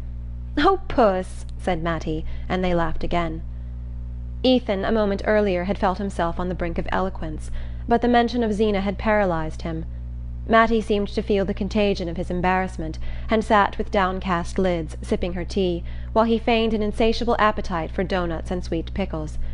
At last, after casting about for an effective opening, he took a long gulp of tea, cleared his throat, and said, "Looks as if there'd be more snow." She feigned great interest. "Is that so? Do you suppose it'll interfere with Zeena's getting back?" She flushed red as the question escaped her, and hastily set down the cup she was lifting. Ethan reached over for another helping of pickles. "You never can tell this time of year. It drifts so bad on the Flats." The name had benumbed him again, and once more he felt as if Zeena were in the room between them. "Oh, puss, you're too greedy!" Mattie cried. The cat, unnoticed, had crept up on muffled paws from Zeena's seat to the table, and was stealthily elongating its body in the direction of the milk jug, which stood between Ethan and Mattie. The two leaned forward at the same moment, and their hands met on the handle of the jug. Mattie's hand was underneath, and Ethan kept his clasped on it a moment longer than was necessary. The cat, profiting by this unusual demonstration, tried to effect an unnoticed retreat, and in doing so backed into the pickle dish, which fell to the floor with a crash. Mattie, in an instant, had sprung from her chair and was down on her knees by the fragments. "Oh, Ethan, Ethan, it's all to pieces! What will Zeena say?" But this time his courage was up. "Well, she'll have to say it to the cat, anyway," he rejoined with a laugh, kneeling down at Mattie's side to scrape up the swimming pickles. She lifted stricken eyes to him. "Yes, but you see she never meant it should be used, not even when there was company, and I had to get up on the step-ladder to reach it down from the top shelf of the china closet, where she keeps it with all her best things, and of course she'll want to know why I did it." The case was so serious that it called forth all of Ethan's latent resolution. "She needn't know anything about it if you keep quiet. I'll get another just like it tomorrow. Where did it come from? I'll go to Shed's Falls for it if I have to." "Oh, you'll never get another one even there. It was a wedding present, don't you remember? It came all the way from Philadelphia, from Zeena's aunt that married the minister. That's why she wouldn't ever use it. Oh, Ethan, Ethan, what in the world shall I do?" She began to cry, and he felt as if every one of her tears were pouring over him like burning lead. "Don't, Matt, don't, oh, don't!" he implored her.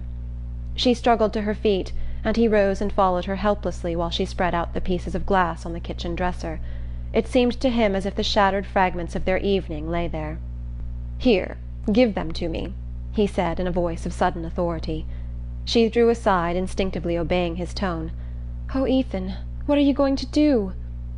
Without replying, he gathered the pieces of glass into his broad palm and walked out of the kitchen to the passage. There he lit a candle end, opened the china closet, and reaching his long arm up to the highest shelf, laid the pieces together with such accuracy of touch that a close inspection convinced him of the impossibility of detecting from below that the dish was broken. If he glued it together the next morning, months might elapse before his wife noticed what had happened, and meanwhile he might after all be able to match the dish at Shad's Falls or in Bettsbridge. Having satisfied himself that there was no risk of immediate discovery, he went back to the kitchen with a lighter step, and found Mattie disconsolately removing the last scraps of pickle from the floor. "It's all right, Matt. Come back and finish supper," he commanded her. Completely reassured, she shone on him through tear-hung lashes, and his soul swelled with pride as he saw how his tone subdued her. She did not even ask what he had done. Except when he was steering a big log down the mountain to his mill, he had never known such a thrilling sense of mastery. Chapter 5. They finished supper, and while Mattie cleared the table, Ethan went to look at the cows and then took a last turn about the house. The earth lay dark under a muffled sky, and the air was so still that now and then he heard a lump of snow come thumping down from a tree far off on the edge of the wood-lot. When he returned to the kitchen, Mattie had pushed up his chair to the stove and seated herself near the lamp with a bit of sewing. The scene was just as he had dreamed of it that morning. He sat down, drew his pipe from his pocket, and stretched his feet to the glow. His hard day's work in the keen air made him feel at once lazy and light of mood, and he had a confused sense of being in another world, where all was warmth and harmony, and time could bring no change. The only drawback to his complete well-being was the fact that he could not see Mattie from where he sat, but he was too indolent to move, and after a moment he said, "Come over here and sit by the stove." Zeena's empty rocking-chair stood facing him. Mattie rose obediently and seated herself in it. As her young brown head detached itself against the patchwork cushion that habitually framed his wife's gaunt countenance, Ethan had a momentary shock. It was almost as if the other face, the face of the superseded woman, had obliterated that of the intruder. After a moment Mattie seemed to be affected by the same sense of constraint. She changed her position, leaning forward to bend her head above her work, so that he saw only the foreshortened tip of her nose and the streak of red in her hair. Then she slipped to her feet, saying, "I can't see to sew," and went back to her chair by the lamp. Ethan made a pretext of getting up to replenish the stove, and when he returned to his seat he pushed it sideways that he might get a view of her profile and of the lamplight falling on her hands.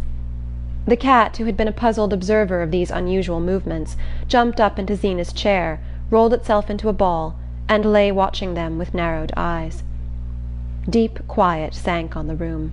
The clock ticked above the dresser, a piece of charred wood fell now and then in the stove, and the faint sharp scent of the geraniums mingled with the odour of Ethan's smoke, which began to throw a blue haze about the lamp and to hang its greyish cobwebs in the shadowy corners of the room. All constraint had vanished between the two, and they began to talk easily and simply. They spoke of everyday things, of the prospect of snow, of the next church sociable, of the loves and quarrels of Starkfield. The commonplace nature of what they said produced in Ethan an illusion of long-established intimacy which no outburst of emotion could have given, and he set his imagination adrift on the fiction that they had always spent their evenings thus, and would always go on doing so. "This is the night we were to have gone coasting, Matt," he said at length, with the rich sense as he spoke that they could go on any other night they chose, since they had all the time before them. She smiled back at him. "I guess you forgot." "No, I didn't forget. But it's as dark as Egypt outdoors. We might go tomorrow if there's a moon." She laughed with pleasure, her head tilted back, the lamplight sparkling on her lips and teeth. "That would be lovely, Ethan." He kept his eyes fixed on her, marvelling at the way her face changed with each turn of their talk, like a wheat-field under a summer breeze. It was intoxicating to find such magic in his clumsy words, and he longed to try new ways of using it. "Would you be scared to go down the Corbury Road with me on a night like this?" he asked. Her cheeks burned redder. "I ain't any more scared than you are." "Well, I'd be scared then. I wouldn't do it. That's an ugly corner down by the big elm. If a fellow didn't keep his eyes open he'd go plumb into it." He luxuriated in the sense of protection and authority which his words conveyed. To prolong and intensify the feeling he added, "I guess we're well enough here." She let her lids sink slowly, in the way he loved. "Yes, we're well enough here," she sighed. Her tone was so sweet that he took the pipe from his mouth and drew his chair up to the table. Leaning forward, he touched the farther end of the strip of brown stuff that she was hemming. "Say, Matt," he began with a smile, "what do you think I saw under the Varnum spruces coming along home just now? I saw a friend of yours getting kissed." The words had been on his tongue all the evening, but now that he had spoken them, they struck him as inexpressibly vulgar and out of place. Mattie blushed to the roots of her hair and pulled her needle rapidly twice or thrice through her work, insensibly drawing the end of it away from him. "I suppose it was Ruth and Ned," she said in a low voice, as though he had suddenly touched on something grave. Ethan had imagined that his allusion might open the way to the accepted pleasantries, and these perhaps in turn to a harmless caress, if only a mere touch on her hand. But now he felt as if her blush had set a flaming guard about her. He supposed it was his natural awkwardness that made him feel so. He knew that most young men made nothing at all of giving a pretty girl a kiss, and he remembered that the night before, when he had put his arm about Mattie, she had not resisted. But that had been out of doors, under the open irresponsible night. Now, in the warm lamp-lit room, with all its ancient implications of conformity and order, she seemed infinitely farther away from him, and more unapproachable. To ease his constraint he said, "I suppose they'll be setting a date before long." "Yes. I shouldn't wonder if they got married some time along in the summer." She pronounced the word married as if her voice caressed it. It seemed a rustling covert leading to enchanted glades. A pang shot through Ethan, and he said, twisting away from her in his chair, "It'll be your turn next, I wouldn't wonder." She laughed a little uncertainly. "Why do you keep on saying that?" He echoed her laugh. "I guess I do it to get used to the idea." He drew up to the table again, and she sewed on in silence, with dropped lashes, while he sat in fascinated contemplation of the way in which her hands went up and down above the strip of stuff, just as he had seen a pair of birds make short perpendicular flights over a nest they were building. At length, without turning her head or lifting her lids, she said in a low tone, "It's not because you think Zeena's got anything against me, is it?" His former dread started up full-armed at the suggestion. "Why? What do you mean?" he stammered. She raised distressed eyes to his, her work dropping on the table between them. "I don't know. I thought last night she seemed to have." "I'd like to know what," he growled. "Nobody can tell with Zeena." It was the first time they had ever spoken so openly of her attitude toward Mattie, and the repetition of the name seemed to carry it to the farthest corners of the room and send it back to them in long repercussions of sound. Mattie waited, as if to give the echo time to drop, and then went on, "She hasn't said anything to you?" He shook his head. "No, not a word." She tossed the hair back from her forehead with a laugh. "I guess I'm just nervous, then. I'm not going to think about it any more." "Oh, no. Don't let's think about it, Matt." The sudden heat of his tone made her colour mount again, not with a rush, but gradually, delicately, like the reflection of a thought stealing slowly across her heart. She sat silent, her hands clasped on her work, and it seemed to him that a warm current flowed toward him on the strip of stuff that still lay unrolled between them. Cautiously he slid his hand palm downward along the table, till his fingertips touched the end of the stuff. A faint vibration of her lashes seemed to show that she was aware of his gesture, and that it had sent a counter-current back to her, and she let her hands lie motionless on the other end of the strip. As they sat thus, he heard a sound behind him and turned his head. The cat had jumped from Zeena's chair to dart at a mouse in the wainscot, and as a result of the sudden movement the empty chair had set up a spectral rocking. "She'll be rocking in it herself this time tomorrow," Ethan thought. "I've been in a dream, and this is the only evening we'll ever have together." The return to reality was as painful as the return to consciousness after taking an anesthetic. His body and brain ached with indescribable weariness, and he could think of nothing to say or to do that should arrest the mad flight of the moments. His alteration of mood seemed to have communicated itself to Mattie. She looked up at him languidly, as though her lids were weighted with sleep, and it cost her an effort to raise them. Her glance fell on his hand, which now completely covered the end of her work, and grasped it as if it were a part of herself. He saw a scarcely perceptible tremor cross her face, and without knowing what he did, he stooped his head and kissed the bit of stuff in his hold. As his lips rested on it he felt it glide slowly from beneath them, and saw that Mattie had risen and was silently rolling up her work. She fastened it with a pin, and then, finding her thimble and scissors, put them with the roll of stuff into the box covered with fancy paper which he had once brought to her from Bettsbridge. He stood up also, looking vaguely about the room. The clock above the dresser struck 11. "Is the fire all right?" she asked in a low voice. He opened the door of the stove and poked aimlessly at the embers. When he raised himself again he saw that she was dragging toward the stove the old soap-box lined with carpet in which the cat made its bed. Then she recrossed the floor and lifted two of the geranium pots in her arms, moving them away from the cold window. He followed her and brought the other geraniums, the hyacinth bulbs in a cracked custard bowl, and the German ivy trailed over an old croquet hoop. When these nightly duties were performed, there was nothing left to do but to bring in the tin candlestick from the passage, light the candle, and blow out the lamp.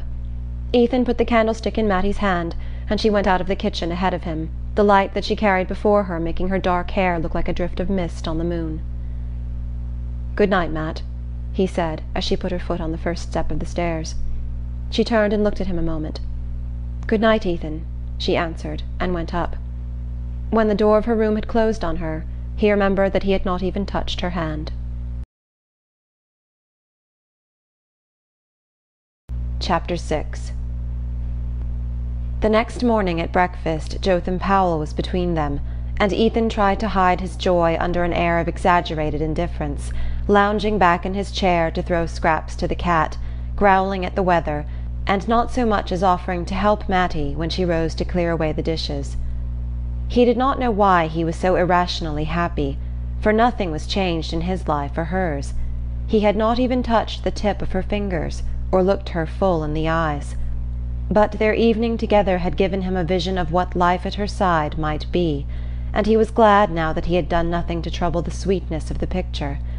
He had a fancy that she knew what had restrained him.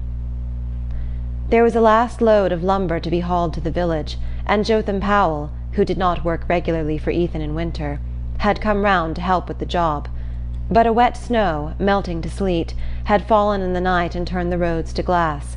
There was more wet in the air, and it seemed likely to both men that the weather would milden toward afternoon and make the going safer. Ethan therefore proposed to his assistant that they should load the sledge at the woodlot, as they had done on the previous morning, and put off the teaming to Starkfield till later in the day. This plan had the advantage of enabling him to send Jotham to the flats after dinner to meet Zenobia, while he himself took the lumber down to the village. He told Jotham to go out and harness up the greys, and for a moment he and Mattie had the kitchen to themselves. She had plunged the breakfast dishes into a tin dish-pan, and was bending above it with her slim arms bare to the elbow, the steam from the hot water beating her forehead and tightening her rough hair into little brown rings, like the tendrils on the traveller's joy. Ethan stood looking at her, his heart in his throat.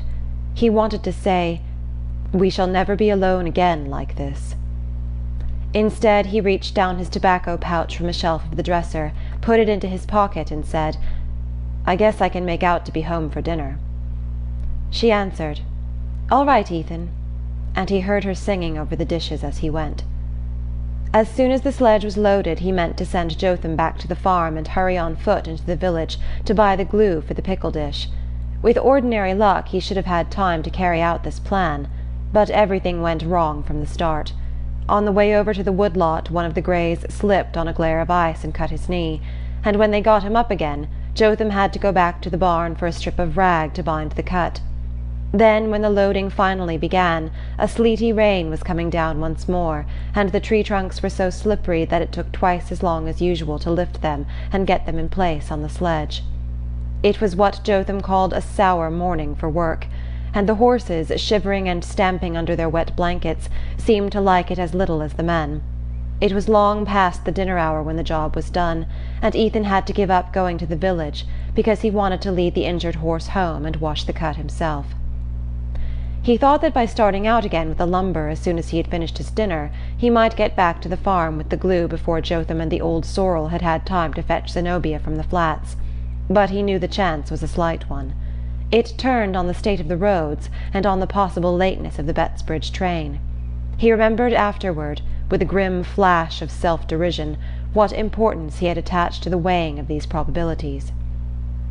As soon as dinner was over he set out again for the woodlot, not daring to linger till Jotham Powell left. The hired man was still drying his wet feet at the stove, and Ethan could only give Mattie a quick look as he said beneath his breath, "I'll be back early." He fancied that she nodded her comprehension, and with that scant solace he had to trudge off through the rain. He had driven his load halfway to the village when Jotham Powell overtook him, urging the reluctant sorrel toward the flats. "I'll have to hurry up to do it," Ethan mused, as the sleigh dropped down ahead of him over the dip of the schoolhouse hill. He worked like 10 at the unloading, and when it was over hastened on to Michael Eady's for the glue. Eady and his assistant were both down street, and young Dennis, who seldom deigned to take their place, was lounging by the stove with a knot of the golden youth of Starkfield. They hailed Ethan with ironic compliment and offers of conviviality, but no one knew where to find the glue. Ethan, consumed with the longing for a last moment alone with Mattie, hung about impatiently while Dennis made an ineffectual search in the obscurer corners of the store. "Looks as if we were all sold out, but if you'll wait around till the old man comes along, maybe he could put his hand on it." "I'm obliged to you, but I'll try if I can get it down at Mrs. Homan's," Ethan answered, burning to be gone. Dennis's commercial instinct compelled him to aver an oath that what Eady's store could not produce would never be found at the widow Homan's, but Ethan, heedless of this boast, had already climbed to the sledge and was driving on to the rival establishment. Here, after considerable search and sympathetic questions as to what he wanted it for, and whether ordinary flour paste wouldn't do as well if she couldn't find it, the widow Homan finally hunted down her solitary bottle of glue to its hiding-place in a medley of cough lozenges and corset laces. "I hope Zeena ain't broken anything she sets store by," she called after him as he turned the greys toward home. The fitful bursts of sleet had changed into a steady rain, and the horses had heavy work even without a load behind them. Once or twice, hearing sleigh bells, Ethan turned his head, fancying that Zeena and Jotham might overtake him, but the old sorrel was not in sight, and he set his face against the rain and urged on his ponderous pair. The barn was empty when the horses turned into it, and after giving them the most perfunctory ministrations they had ever received from him, he strode up to the house and pushed open the kitchen door. Mattie was there alone, as he had pictured her. She was bending over a pan on the stove, but at the sound of his step she turned with a start and sprang to him. "See here, Matt, I've got some stuff to mend the dish with. Let me get at it quick," he cried, waving the bottle in one hand while he put her lightly aside, but she did not seem to hear him. "Oh, Ethan, Zeena's come," she said in a whisper, clutching his sleeve.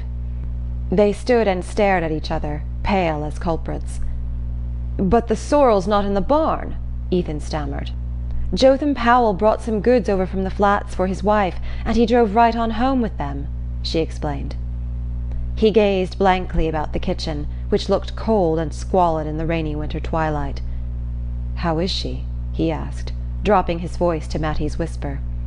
She looked away from him uncertainly. "I don't know. She went right up to her room." "She didn't say anything?" "No." Ethan let out his doubts in a low whistle and thrust the bottle back into his pocket. "Don't fret. I'll come down and mend it in the night," he said. He pulled on his wet coat again and went back to the barn to feed the greys. While he was there, Jotham Powell drove up with the sleigh, and when the horses had been attended to, Ethan said to him, "You might as well come back up for a bite."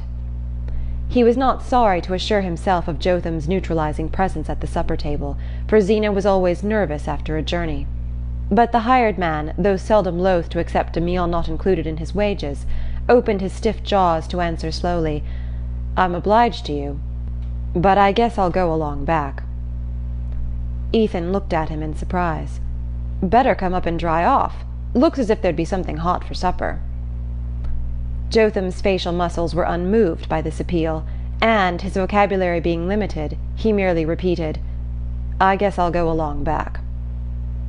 To Ethan there was something vaguely ominous in this stolid rejection of free food and warmth, and he wondered what had happened on the drive to nerve Jotham to such stoicism. Perhaps Zeena had failed to see the new doctor, or had not liked his counsels. Ethan knew that in such cases the first person she met was likely to be held responsible for her grievance.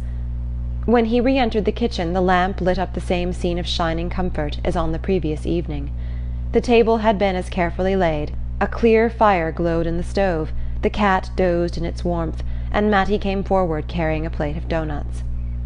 She and Ethan looked at each other in silence. Then she said, as she had said the night before, "I guess it's about time for supper."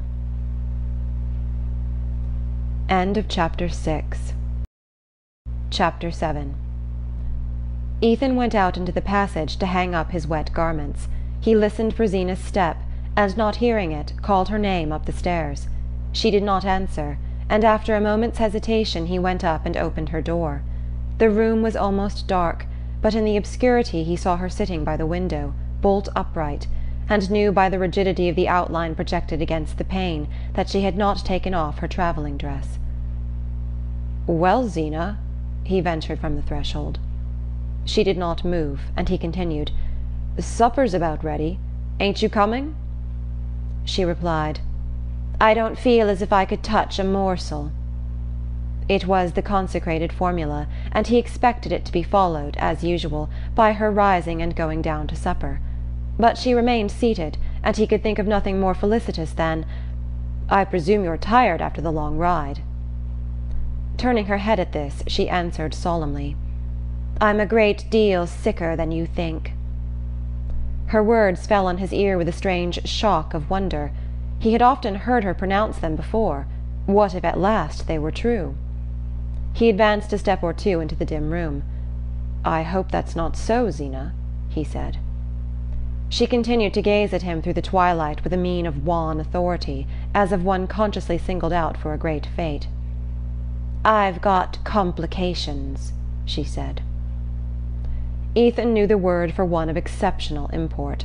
Almost everybody in the neighbourhood had troubles, frankly localized and specified, but only the chosen had complications. To have them was in itself a distinction, though it was also, in most cases, a death warrant. People struggled on for years with troubles, but they almost always succumbed to complications. Ethan's heart was jerking to and fro between two extremities of feeling, but for the moment compassion prevailed. His wife looked so hard and lonely, sitting there in the darkness with such thoughts. "Is that what the new doctor told you?" he asked, instinctively lowering his voice. "Yes. He says any regular doctor would want me to have an operation."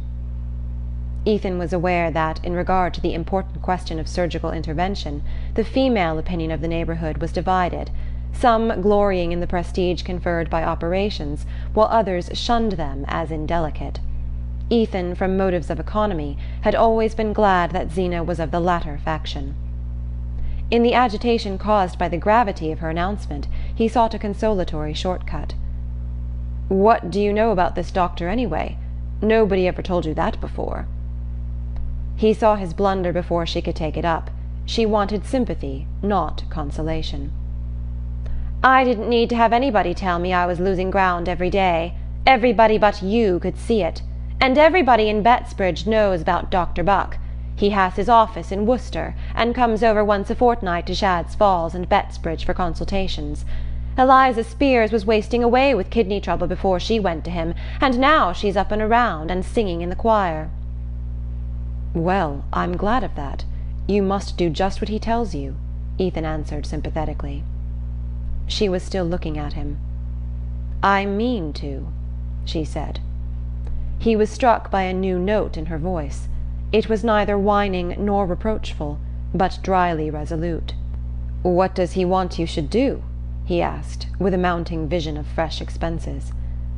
"He wants I should have a hired girl. He says I oughtn't to have to do a single thing around the house." "A hired girl?" Ethan stood transfixed. "Yes, and Aunt Martha found me one right off. Everybody said I was lucky to get a girl to come away out here, and I agreed to give her $1 extra to make sure. She'll be over tomorrow afternoon." Wrath and dismay contended in Ethan. He had foreseen an immediate demand for money, but not a permanent drain on his scant resources. He no longer believed what Zeena had told him of the supposed seriousness of her state. He saw in her expedition to Bettsbridge only a plot hatched between herself and her Pierce relations to foist on him the cost of a servant, and for the moment wrath predominated. "If you meant to engage a girl, you ought to have told me before you started," he said. "How could I tell you before I started? How did I know what Dr. Buck would say?" "Oh, Dr. Buck!" Ethan's incredulity escaped in a short laugh. "Did Dr. Buck tell you how I was to pay her wages?" Her voice rose furiously with his. No, he didn't, for I'd have been ashamed to tell him that you grudged me the money to get back my health, when I lost it nursing your own mother." "You lost your health nursing mother?" "Yes, and my folks all told me at the time you couldn't do no less than marry me after." "Zeena!" Through the obscurity which hid their faces their thoughts seemed to dart at each other like serpents shooting venom. Ethan was seized with horror of the scene and shame at his own share in it. It was as senseless and savage as a physical fight between two enemies in the darkness. He turned to the shelf above the chimney, groped for matches and lit the one candle in the room. At first its weak flame made no impression on the shadows. Then Zeena's face stood grimly out against the uncurtained pane, which had turned from grey to black. It was the first scene of open anger between the couple in their sad 7 years together, and Ethan felt as if he had lost an irretrievable advantage in descending to the level of recrimination. But the practical problem was there, and had to be dealt with. "You know I haven't got the money to pay for a girl, Zeena. You'll have to send her back. I can't do it." "The doctor says it'll be my death if I go on slaving the way I've had to. He doesn't understand how I've stood it as long as I have." "Slaving!" He checked himself again. "You shan't lift a hand if he says so. I'll do everything round the house myself." She broke in. "You're neglecting the farm enough already." And this being true, he found no answer, and left her time to add ironically, "Better send me over to the almshouse and done with it. I guess there's been Fromes there afore now." The taunt burned into him, but he let it pass. "I haven't got the money. That settles it." There was a moment's pause in the struggle, as though the combatants were testing their weapons. Then Zeena said in a level voice, "I thought you were to get $50 from Andrew Hale for that lumber." "Andrew Hale never pays under 3 months." He had hardly spoken when he remembered the excuse he had made for not accompanying his wife to the station the day before, and the blood rose to his frowning brows. "Why, you told me yesterday you'd fixed it up with him to pay cash down. You said that was why you couldn't drive me over to the flats." Ethan had no suppleness in deceiving. He had never before been convicted of a lie, and all the resources of evasion failed him. "I guess that was a misunderstanding," he stammered. "You ain't got the money?" "No." "And you ain't going to get it?" "No." "Well, I couldn't know that when I engaged the girl, could I?" "No." He paused to control his voice. "But you know it now. I'm sorry, but it can't be helped. You're a poor man's wife, Zeena, but I'll do the best I can for you." For a while she sat motionless, as if reflecting, her arms stretched along the arms of her chair, her eyes fixed on vacancy. "Oh, I guess we'll make out," she said mildly. The change in her tone reassured him. "Of course we will. There's a whole lot more I can do for you. And Mattie—" Zeena, while he spoke, seemed to be following out some elaborate mental calculation. She emerged from it to say, "There'll be Mattie's board less, anyhow." Ethan, supposing the discussion to be over, had turned to go down to supper. He stopped short, not grasping what he heard. "Mattie's board less," he began. Zeena laughed. It was an odd, unfamiliar sound. He did not remember ever having heard her laugh before. "You didn't suppose I was going to keep 2 girls, did you? No wonder you were scared at the expense." He still had but a confused sense of what she was saying. From the beginning of the discussion he had instinctively avoided the mention of Mattie's name, fearing he hardly knew what, criticism, complaints, or vague allusions to the imminent probability of her marrying. But the thought of a definite rupture had never come to him, and even now could not lodge itself in his mind. "I don't know what you mean," he said. "Mattie Silver's not a hired girl. She's your relation." "She's a pauper that's hung on to us all after her father'd done his best to ruin us. I've kept her here for a whole year. It's somebody else's turn now." As the shrill words shot out, Ethan heard a tap on the door, which he had drawn shut when he turned back from the threshold. "Ethan! Zeena!" Mattie's voice sounded gaily from the landing. "Do you know what time it is? Supper's been ready half an hour." Inside the room there was a moment's silence. Then Zeena called out from her seat, "I'm not coming down to supper." "Oh, I'm sorry. Aren't you well? Shan't I bring you up a bite of something?" Ethan roused himself with an effort and opened the door. "Go along down, Matt. Zeena's just a little tired. I'm coming." He heard her "All right," and her quick step on the stairs. Then he shut the door and turned back into the room. His wife's attitude was unchanged, her face inexorable, and he was seized with the despairing sense of his helplessness. "You ain't going to do it, Zeena." "Do what?" she emitted between flattened lips. "Send Mattie away, like this." "I never bargained to take her for life." He continued with rising vehemence. "You can't put her out of the house like a thief, a poor girl without friends or money. She's done her best for you, and she's got no place to go to. You may forget she's your kin, but everybody else'll remember it. If you do a thing like that, what do you suppose folks'll say of you?" Zeena waited a moment, as if giving him time to feel the full force of the contrast between his own excitement and her composure. Then she replied in the same smooth voice, "I know well enough what they say of my having kep her here as long as I have." Ethan's hand dropped from the doorknob, which he had held clenched since he had drawn the door shut on Mattie. His wife's retort was like a knife cut across the sinews, and he suddenly felt weak and powerless. He had meant to humble himself, to argue that Mattie's keep didn't cost much, after all, that he could make out to buy a stove and fix up a place in the attic for the hired girl, but Zeena's words revealed the peril of such pleadings. "You mean to tell her she's got to go, at once?" he faltered out, in terror of letting his wife complete her sentence.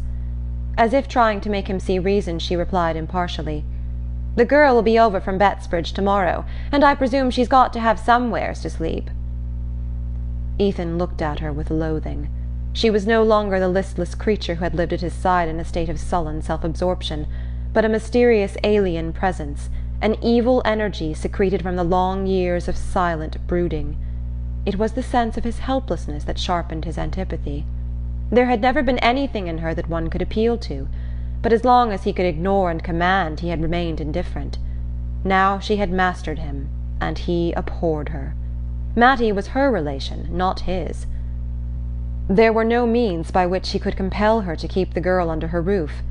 All the long misery of his baffled past, of his youth of failure, hardship, and vain effort, rose up in his soul in bitterness and seemed to take shape before him in the woman who at every turn had barred his way. She had taken everything else from him, and now she meant to take the one thing that made up for all the others. For a moment such a flame of hate rose in him that it ran down his arm and clenched his fist against her. He took a wild step forward, and then stopped. You're not coming down?" he asked in a bewildered voice. "No. I guess I'll lay down on the bed a little while," she answered mildly, and he turned and walked out of the room. In the kitchen Mattie was sitting by the stove, the cat curled up on her knees. She sprang to her feet as Ethan entered and carried the covered dish of meat pie to the table. "I hope Zeena isn't sick?" she asked. "No." She shone at him across the table. "Well, sit right down then. You must be starving." She uncovered the pie and pushed it over to him. So they were to have one more evening together, her happy eyes seemed to say. He helped himself mechanically and began to eat. Then disgust took him by the throat, and he laid down his fork. Mattie's tender gaze was on him, and she marked the gesture. "Why, Ethan, what's the matter? Don't it taste right?" "Yes, it's first-rate, only He pushed his plate away, rose from his chair, and walked around the table to her side. She started up with frightened eyes. "Ethan, there's something wrong. I knew there was."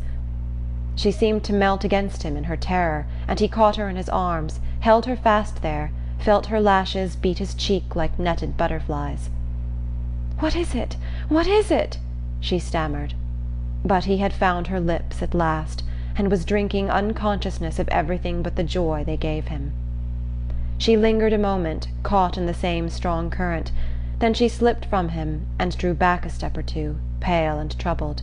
Her look smote him with compunction, and he cried out, as if he saw her drowning in a dream, "You can't go, Matt! I'll never let you!" "Go? "Go?" she stammered. "Must I go?" The words went on sounding between them as though a torch of warning flew from hand to hand through a black landscape. Ethan was overcome with shame at his lack of self-control in flinging the news at her so brutally. His head reeled and he had to support himself against the table. All the while he felt as if he were still kissing her, and yet dying of thirst for her lips. "Ethan, what has happened? Is Zeena mad with me?" Her cry steadied him, though it deepened his wrath and pity. "No, no," he assured her. "It's not that. But this new doctor has scared her about herself. You know she believes all they say the first time she sees them. And this one's told her she won't get well unless she lays up and don't do a thing about the house, not for months." He paused, his eyes wandering from her miserably. She stood silent a moment, drooping before him like a broken branch. She was so small and weak-looking that it wrung his heart, but suddenly she lifted her head and looked straight at him. "And she wants someone handier in my place? Is that it?" "That's what she says tonight." "If she says it tonight, she'll say it tomorrow." Both bowed to the inexorable truth. They knew that Zeena never changed her mind, and that in her case a resolve once taken was equivalent to an act performed. There was a long silence between them. Then Mattie said in a low voice, "Don't be too sorry, Ethan." "Oh, God! Oh, God!" he groaned. The glow of passion he had felt for her had melted to an aching tenderness. He saw her quick lids beating back the tears, and longed to take her in his arms and soothe her. "You're letting your supper get cold," she admonished him with a pale gleam of gaiety. "Oh, Matt, Matt, where'll you go to?" Her lids sank and a tremor crossed her face. He saw that for the first time the thought of the future came to her distinctly. "I might get something to do over at Stamford," she faltered, as if knowing that he knew she had no hope. He dropped back into his seat and hid his face in his hands. Despair seized him at the thought of her setting out alone to renew the weary quest for work. In the only place where she was known, she was surrounded by indifference or animosity, and what chance had she, inexperienced and untrained, among the million bread-seekers of the cities? There came back to him miserable tales he had heard at Worcester, and the faces of girls whose lives had begun as hopefully as Mattie's. It was not possible to think of such things without a revolt of his whole being. He sprang up suddenly. "You can't go, Matt. I won't let you. She's always had her way, but I mean to have mine now." Mattie lifted her hand with a quick gesture, and he heard his wife's step behind him. Zeena came into the room with her dragging down at the heel step, and quietly took her accustomed seat between them. "I feel a little mite better, and Dr. Buck says I ought to eat all I can to keep my strength up, even if I ain't got any appetite," she said in her flat whine, reaching across Mattie for the teapot. Her good dress had been replaced by the black calico and brown knitted shawl which formed her daily wear, and with them she had put on her usual face and manner. She poured out her tea, added a great deal of milk to it, helped herself largely to pie and pickles, and made the familiar gesture of adjusting her false teeth before she began to eat. The cat rubbed itself ingratiatingly against her, and she said, "Good pussy," stooped to stroke it, and gave it a scrap of meat from her plate. Ethan sat speechless, not pretending to eat, but Mattie nibbled valiantly at her food and asked Zeena one or two questions about her visit to Bettsbridge. Zeena answered in her everyday tone, and, warming to the theme, regaled them with several vivid descriptions of intestinal disturbances among her friends and relatives.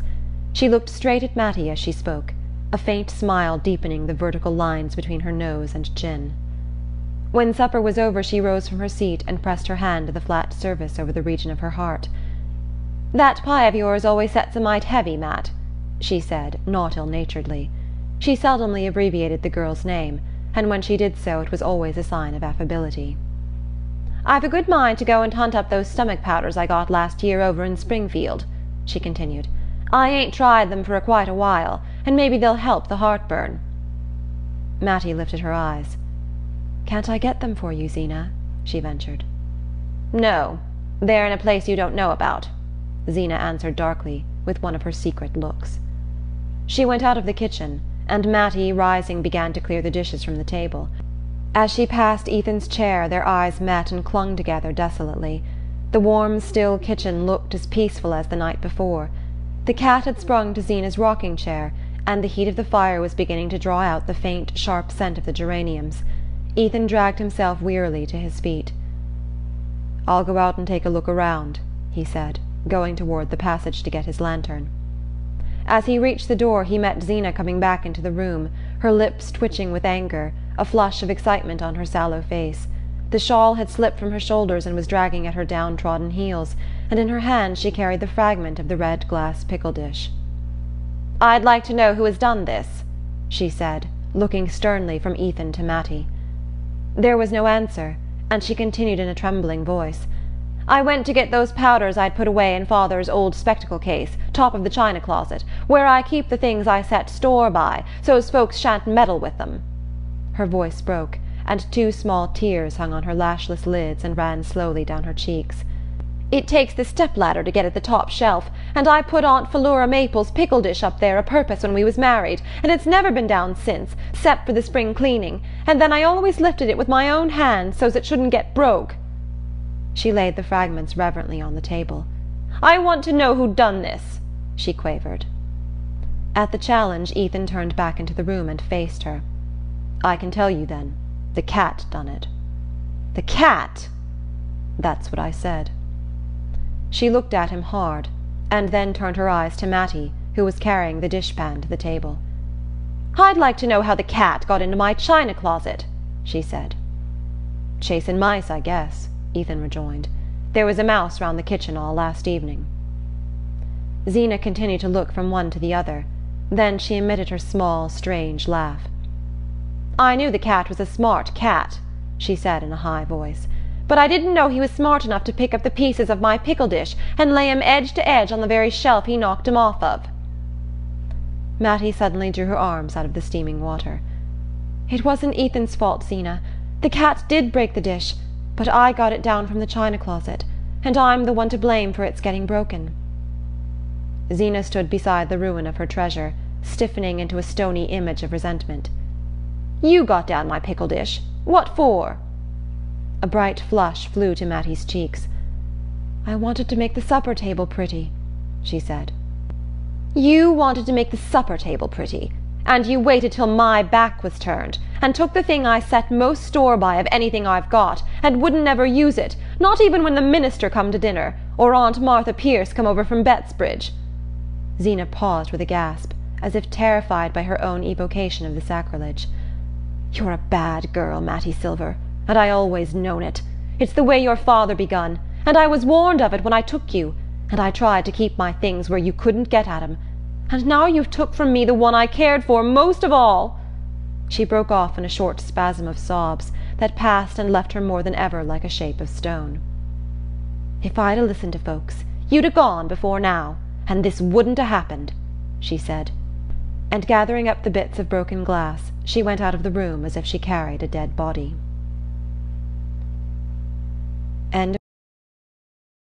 Chapter 8. When Ethan was called back to the farm by his father's illness, his mother gave him, for his own use, a small room behind the untenanted best parlour. Here he had nailed up shelves for his books, built himself a box sofa out of boards and a mattress, laid out his papers on a kitchen table, hung on the rough plaster wall an engraving of Abraham Lincoln, and a calendar with "Thoughts from the Poets," and tried with these meagre properties to produce some likeness to the study of a minister who had been kind to him and lent him books when he was at Worcester. He still took refuge there in summer, but when Mattie came to live at the farm he had to give her his stove, and consequently the room was uninhabitable for several months of the year. To this retreat he descended as soon as the house was quiet, and Zeena's steady breathing from the bed had assured him that there was to be no sequel to the scene in the kitchen. After Zeena's departure he and Mattie had stood speechless, neither seeking to approach the other. Then the girl had returned to her task of clearing up the kitchen for the night, and he had taken his lantern and gone on his usual round outside the house. The kitchen was empty when he came back to it, but his tobacco pouch and pipe had been laid on the table, and under them was a scrap of paper torn from the back of a seedsman catalogue, on which 3 words were written: "Don't trouble, Ethan."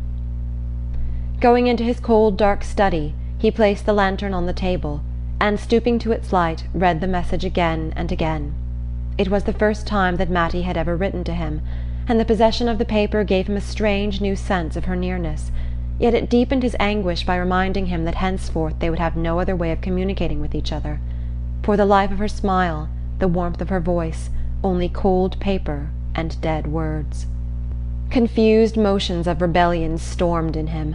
He was too young, too strong, too full of the sap of living, to submit so easily to the destruction of his hopes. Must he wear out all his years at the side of a bitter, querulous woman? Other possibilities had been in him, possibilities sacrificed, one by one, to Zeena's narrow-mindedness and ignorance. And what good had come of it? She was 100 times bitterer and more discontented than when he had married her. The one pleasure left her was to inflict pain on him. All the healthy instincts of self-defense rose up in him against such waste. He bundled himself into his old coonskin coat and lay down on the box sofa to think. Under his cheek he felt a hard object with strange protuberances. It was a cushion which Zeena had made for him when they were engaged, the only piece of needlework he had ever seen her do. He flung it across the floor and propped his head against the wall. He knew a case of a man over the mountain, a young fellow of about his own age, who had escaped from just such a life of misery by going west with the girl he cared for. His wife had divorced him, and he had married the girl and prospered. Ethan had seen the couple the summer before at Shadd's Falls, when they had come to visit relatives. They had a little girl with fair curls, who wore a gold locket and was dressed like a princess. The deserted wife had not done badly either. Her husband had given her the farm, and she had managed to sell it, and with that and the alimony she had started a lunchroom at Bettsbridge, and bloomed into activity and importance. Ethan was fired by the thought. Why should he not leave with Mattie the next day, instead of letting her go alone? He would hide his valise under the seat of the sleigh, and Zeena would suspect nothing till she went upstairs for her afternoon nap and found a letter on the bed. His impulses were still near the surface, and he sprang up, relit the lantern, and sat down at the table. He rummaged in the drawer for a sheet of paper, found one, and began to write. Zeena, I've done all I could for you, and I don't see as it's been of any use. I don't blame you, nor I don't blame myself. Maybe both of us will do better separate. I'm going to try my luck west, and you can sell the farm and mill, and keep the money.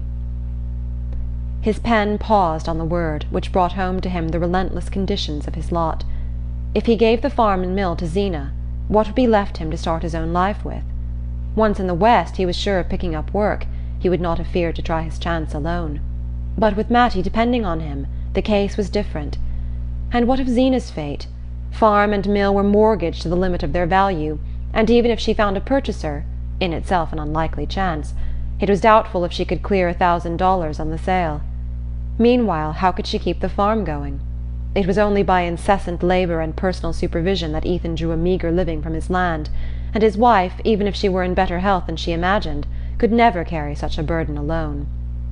Well, she could go back to her people, then, and see what they would do for her. It was the fate she was forcing on Mattie. Why not let her try it herself? By the time she had discovered his whereabouts and brought suit for divorce, he would probably, wherever he was, be earning enough to pay her a sufficient alimony. And the alternative was to let Mattie go forth alone, with far less hope of ultimate provision. He had scattered the contents of the table drawer in his search for a sheet of paper, and as he took up his pen his eyes fell on an old copy of the Bettsbridge Eagle. The advertising sheet was folded uppermost, and he read the seductive words, "Trips to the West, reduced rates."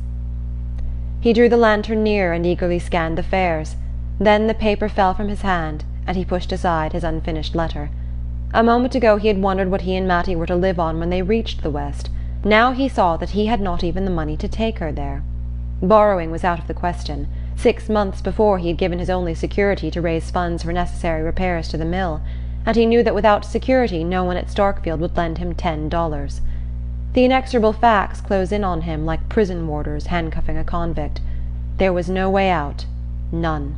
He was a prisoner for life, and now his one ray of light was to be extinguished.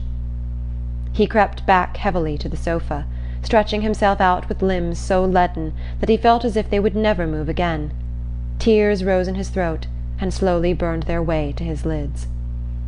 As he lay there, the window pane that faced him, growing gradually lighter, inlaid upon the darkness a square of moon-suffused sky. A crooked tree-branch crossed it, a branch of the apple-tree under which, on summer evenings, he had sometimes found Mattie sitting when he came up from the mill. Slowly the rim of the rainy vapours caught fire and burned away, and a pure moon swung into the blue. Ethan, rising on his elbow, watched the landscape whiten and shape itself under the sculpture of the moon. This was the night on which he was to have taken Mattie coasting, and there hung the lamp to light them. He looked out at the slopes bathed in lustre, the silver-edged darkness of the woods, the spectral purple of the hills against the sky, and it seemed as though all the beauty of the night had been poured out to mock his wretchedness. He fell asleep, and when he woke the chill of the winter dawn was in the room. He felt cold and stiff and hungry, and ashamed of being hungry. He rubbed his eyes and went to the window. A red sun stood over the grey rim of the fields, behind trees that looked black and brittle. He said to himself, "This is Mat's last day," and tried to think what the place would be without her. As he stood there he heard a step behind him, and she entered. "Oh, Ethan, were you here all night?"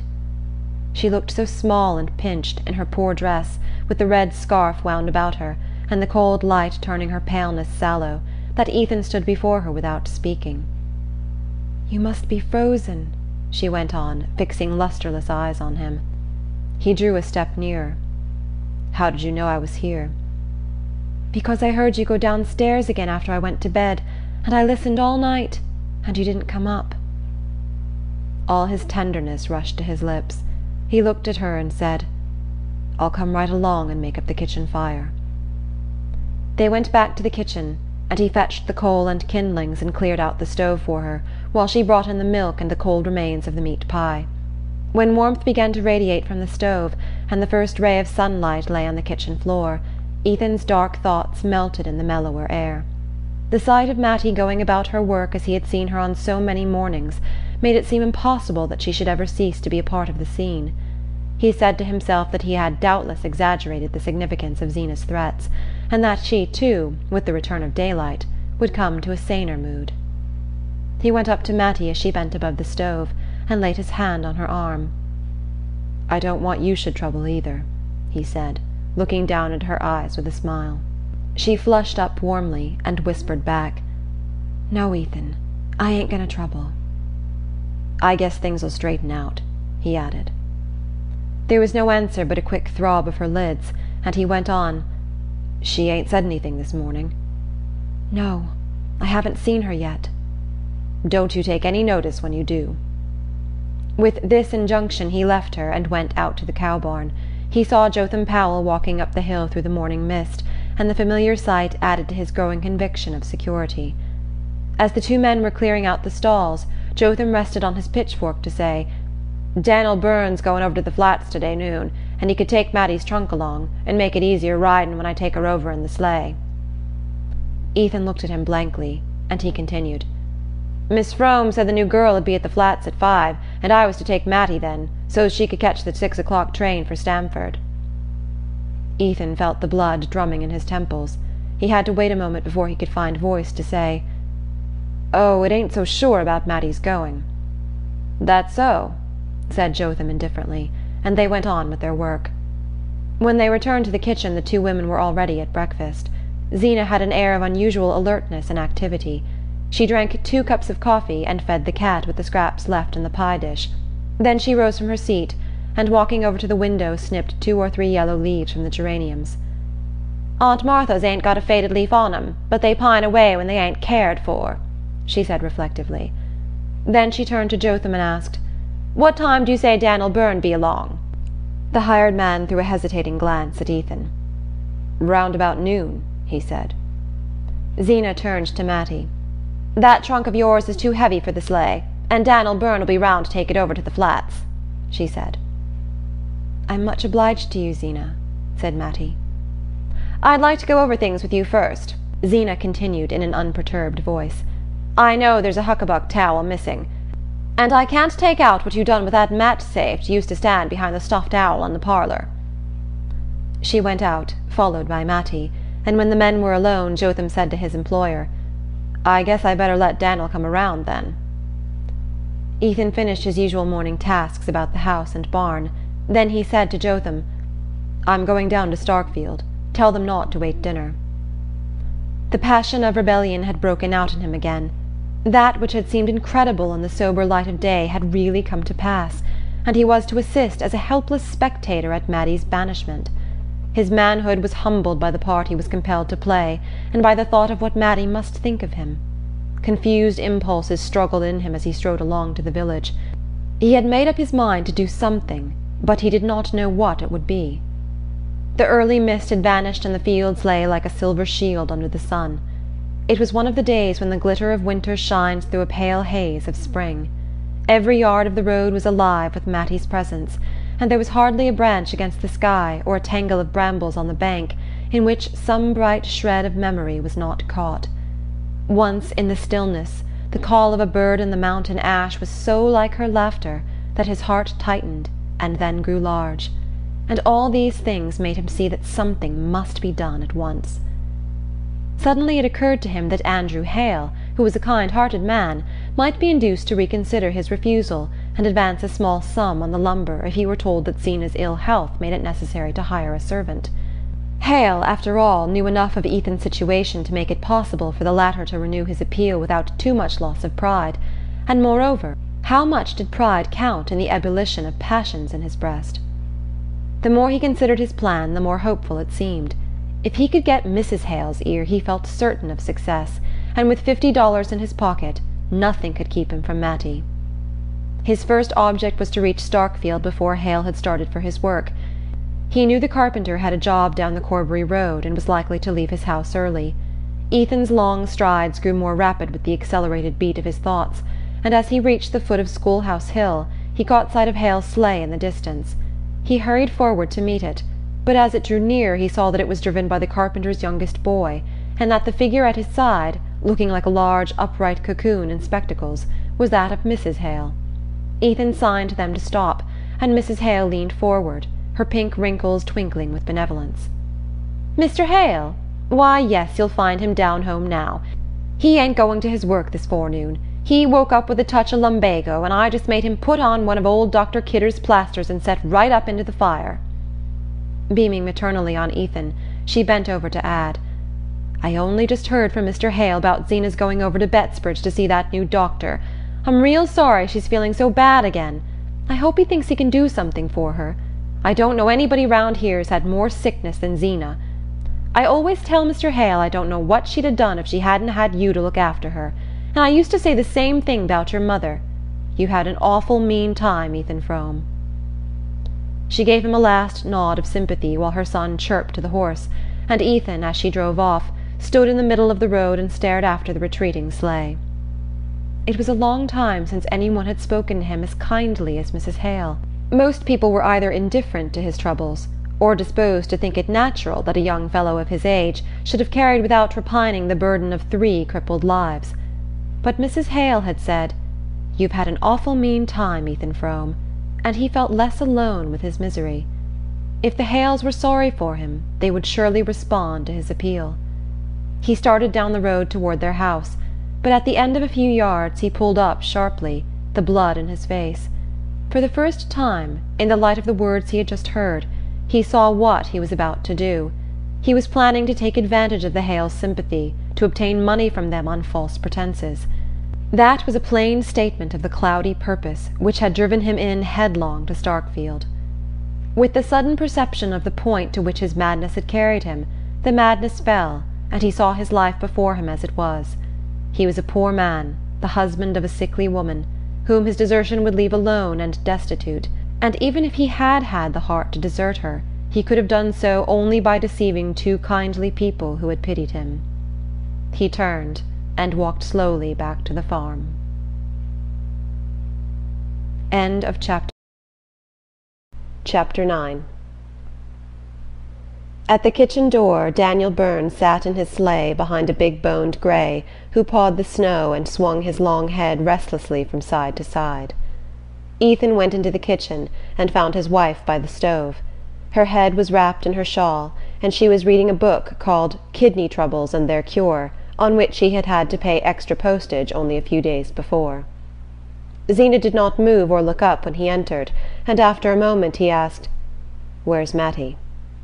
Without lifting her eyes from the page, she replied, "I presume she's getting down her trunk." The blood rushed to his face. "Getting down her trunk? Alone?" "Jotham Powell's down on the woodlot, and Dan'l Burns says he darsn't leave that horse," she returned. Her husband, without stopping to hear the end of the phrase, had left the kitchen and sprung up the stairs. The door of Mattie's room was shut, and he wavered a moment on the landing. "Matt," he said in a low voice, but there was no answer, and he put his hand on the doorknob. He had never been in her room except once, in the early summer, when he had gone there to plaster up a leak in the eaves, but he remembered exactly how everything had looked: the red and white quilt on her narrow bed, the pretty pincushion on the chest of drawers, and over it the enlarged photograph of her mother, in an oxidized frame, with a bunch of dried grasses at the back. Now these and all other tokens of her presence had vanished, and the room looked as bare and comfortless as when Zeena had showed her into it on the day of her arrival. In the middle of the floor stood her trunk, and on the trunk she sat in her Sunday dress, her back turned to the door and her face in her hands.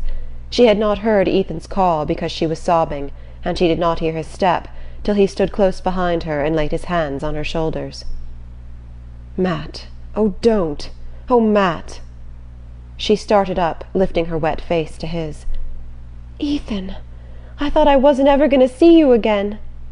He took her in his arms, pressing her close, and with a trembling hand smoothed away the hair from her forehead. "Not see me again? What do you mean?" She sobbed out, "Jotham said you told him we wasn't to wait dinner for you, and I thought—" "You thought I meant to cut it," he finished for her grimly.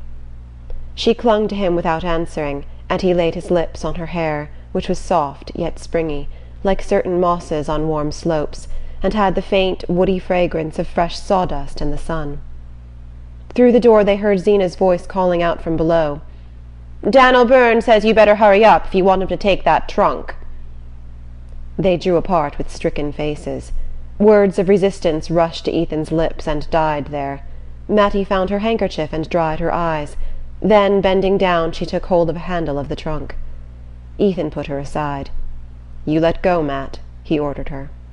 She answered, "It takes two to coax it round the corner," and submitting to this argument he grasped the other handle, and together they manoeuvred the heavy trunk out to the landing. "Now let go," he repeated. Then he shouldered the trunk and carried it down the stairs and across the passage to the kitchen. Zeena, who had gone back to her seat by the stove, did not lift her head from her book as he passed. Mattie followed him out of the door and helped him to lift the trunk into the back of the sleigh. When it was in place they stood side by side on the doorstep, watching Daniel Byrne plunge off behind his fidgety horse. It seemed to Ethan that his heart was bound with cords which an unseen hand was tightening with every tick of the clock. Twice he opened his lips to speak to Mattie, and found no breath. At length, as she turned to re-enter the house, he laid a detaining hand on her.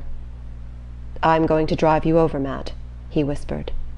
She murmured back, "I think Zeena wants I should go with Jotham." "I'm going to drive you over," he repeated, and she went into the kitchen without answering. At dinner Ethan could not eat. If he lifted his eyes they rested on Zeena's pinched face, and the corners of her straight lips seemed to quiver away into a smile. She ate well, declaring that the mild weather made her feel better, and pressed a second helping of beans on Jotham Powell, whose wants she generally ignored. Mattie, when the meal was over, went about her usual task of clearing the table and washing up the dishes. Zeena, after feeding the cat, had returned to her rocking-chair by the stove, and Jotham Powell, who always lingered last, reluctantly pushed back his chair and moved toward the door. On the threshold he turned back to say to Ethan, "What time'll I come round for Mattie?" Ethan was standing near the window, mechanically filling his pipe while he watched Mattie move to and fro. He answered, "You needn't come round. I'm going to drive her over myself." He saw the rise of the colour in Mattie's averted cheek, and the quick lifting of Zeena's head. "I want you should stay here this afternoon, Ethan," his wife said. "Jotham can drive Mattie over." Mattie flung an imploring glance at him, but he repeated curtly, "I'm going to drive her over myself." Zeena continued in the same even tone. "I wanted you should stay and fix up that stove in Mattie's room afore the girl gets here. It ain't been drawing right for nigh on a month now." Ethan's voice rose indignantly. "If it was good enough for Mattie, I guess it's good enough for a hired girl." "That girl that's coming told me she was used to a house where they had a furnace," Zeena persisted with the same monotonous mildness. "She'd better ha' stayed there, then," he flung back at her, and turning to Mattie he added in a hard voice, "You be ready by 3, Matt. I've got business at Corbury." Jotham Powell had started for the barn, and Ethan strode down after him aflame with anger. The pulses in his temples throbbed and a fog was in his eyes. He went about his task without knowing what force directed him, or whose hands and feet were fulfilling his orders. It was not till he led out the sorrel and backed him between the shafts of the sleigh that he once more became conscious of what he was doing. As he passed the bridle over the horse's head and wound the trances around the shafts, he remembered the day when he had made the same preparations in order to drive over and meet his wife's cousin at the Flats. It was little more than a year ago, on just such a soft afternoon, with a feel of spring in the air. The sorrel, turning the same big ringed eye on him, nuzzled the palm of his hand in the same way, and one by one all the days between rose up and stood before him. He flung the bearskin into the sleigh, climbed to the seat, and drove up to the house. When he entered the kitchen it was empty, but Mattie's bag and shawl lay ready by the door. He went to the foot of the stairs and listened. No sound reached him from above, but presently he thought he heard someone moving about in his deserted study, and pushing open the door he saw Mattie, in her hat and jacket, standing with her back to him near the table. She started at his approach, and turning quickly said, "Is it time?" "What are you doing here, Matt?" he asked her. She looked at him timidly. "I was just taking a look round, that's all," she answered, with a wavering smile.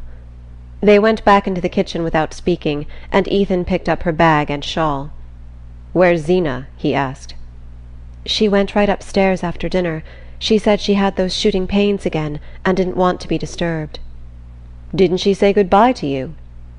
"No, that was all she said." Ethan, looking slowly about the kitchen, said to himself with a shudder that in a few hours he would be returning to it alone. Then the sense of unreality overcame him once more, and he could not bring himself to believe that Mattie stood there for the last time before him. "Come on," he said almost gaily, opening the door and putting her bag into the sleigh. He sprang to his seat and bent over to tuck the rug about her as she slipped into the place at his side. "Now then, go along," he said, with a shake of the reins that sent the sorrel placidly jogging down the hill. "We got lots of time for a good ride, Matt," he cried, seeking her hand beneath the fur and pressing it in his. His face tingled and he felt dizzy, as if he had stopped in at the Starkfield saloon on a 0 day for a drink. At the gate, instead of making for Starkfield, he turned the sorrel to the right, up the Bettsbridge road. Mattie sat silent, giving no sign of surprise, but after a moment she said, "Are you going round by Shadow Pond?" He laughed and answered, "I knew you'd know." She drew closer under the bearskin, so that, looking sideways around his coat-sleeve, he could just catch the tip of her nose and a blown brown wave of hair. They drove slowly up the road between fields glistening under the pale sun, and then bent to the right down a lane edged with spruce and larch. Ahead of them, a long way off, a range of hills stained by mottlings of black forest flowed away in round white curves against the sky. The lane passed into a pine wood with boles reddening in the afternoon sun, and delicate blue shadows on the snow. As they entered it, the breeze fell, and a warm stillness seemed to drop from the branches with the dropping needles. Here the snow was so pure that the tiny tracks of wood animals had left on it intricate lace-like patterns, and the bluish cones caught in its surface stood out like ornaments of bronze. Ethan drove on in silence till they reached a part of the wood where the pines were more widely spaced. Then he drew up and helped Mattie to get out of the sleigh. They passed between the aromatic trunks, the snow breaking crisply under their feet, till they came to a small sheet of water with steep wooded sides. Across its frozen surface, from the farther bank, a single hill rising against the western sun threw the long conical shadow which gave the lake its name. It was a shy, secret spot, full of the same dumb melancholy that Ethan felt in his heart. He looked up and down the little pebbly beach till his eye lit on a fallen tree trunk half submerged in snow. "That's where we sat at the picnic," he reminded her. The entertainment of which he spoke was one of the few that they had taken part in together, a church picnic, which, on a long afternoon of the preceding summer, had filled the retired place with merrymaking. Mattie had begged him to go with her, but he had refused. Then, toward sunset, coming down from the mountain where he had been felling timber, he had been caught by some strayed revellers and drawn into the group by the lake, where Mattie, encircled by facetious youths, and bright as a blackberry under her spreading hat, was brewing coffee over a gypsy fire.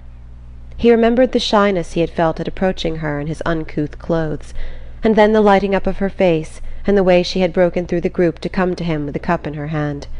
They had sat for a few minutes on the fallen log by the pond, and she had missed her gold locket, and set the young men searching for it, and it was Ethan who had spied it in the moss. That was all.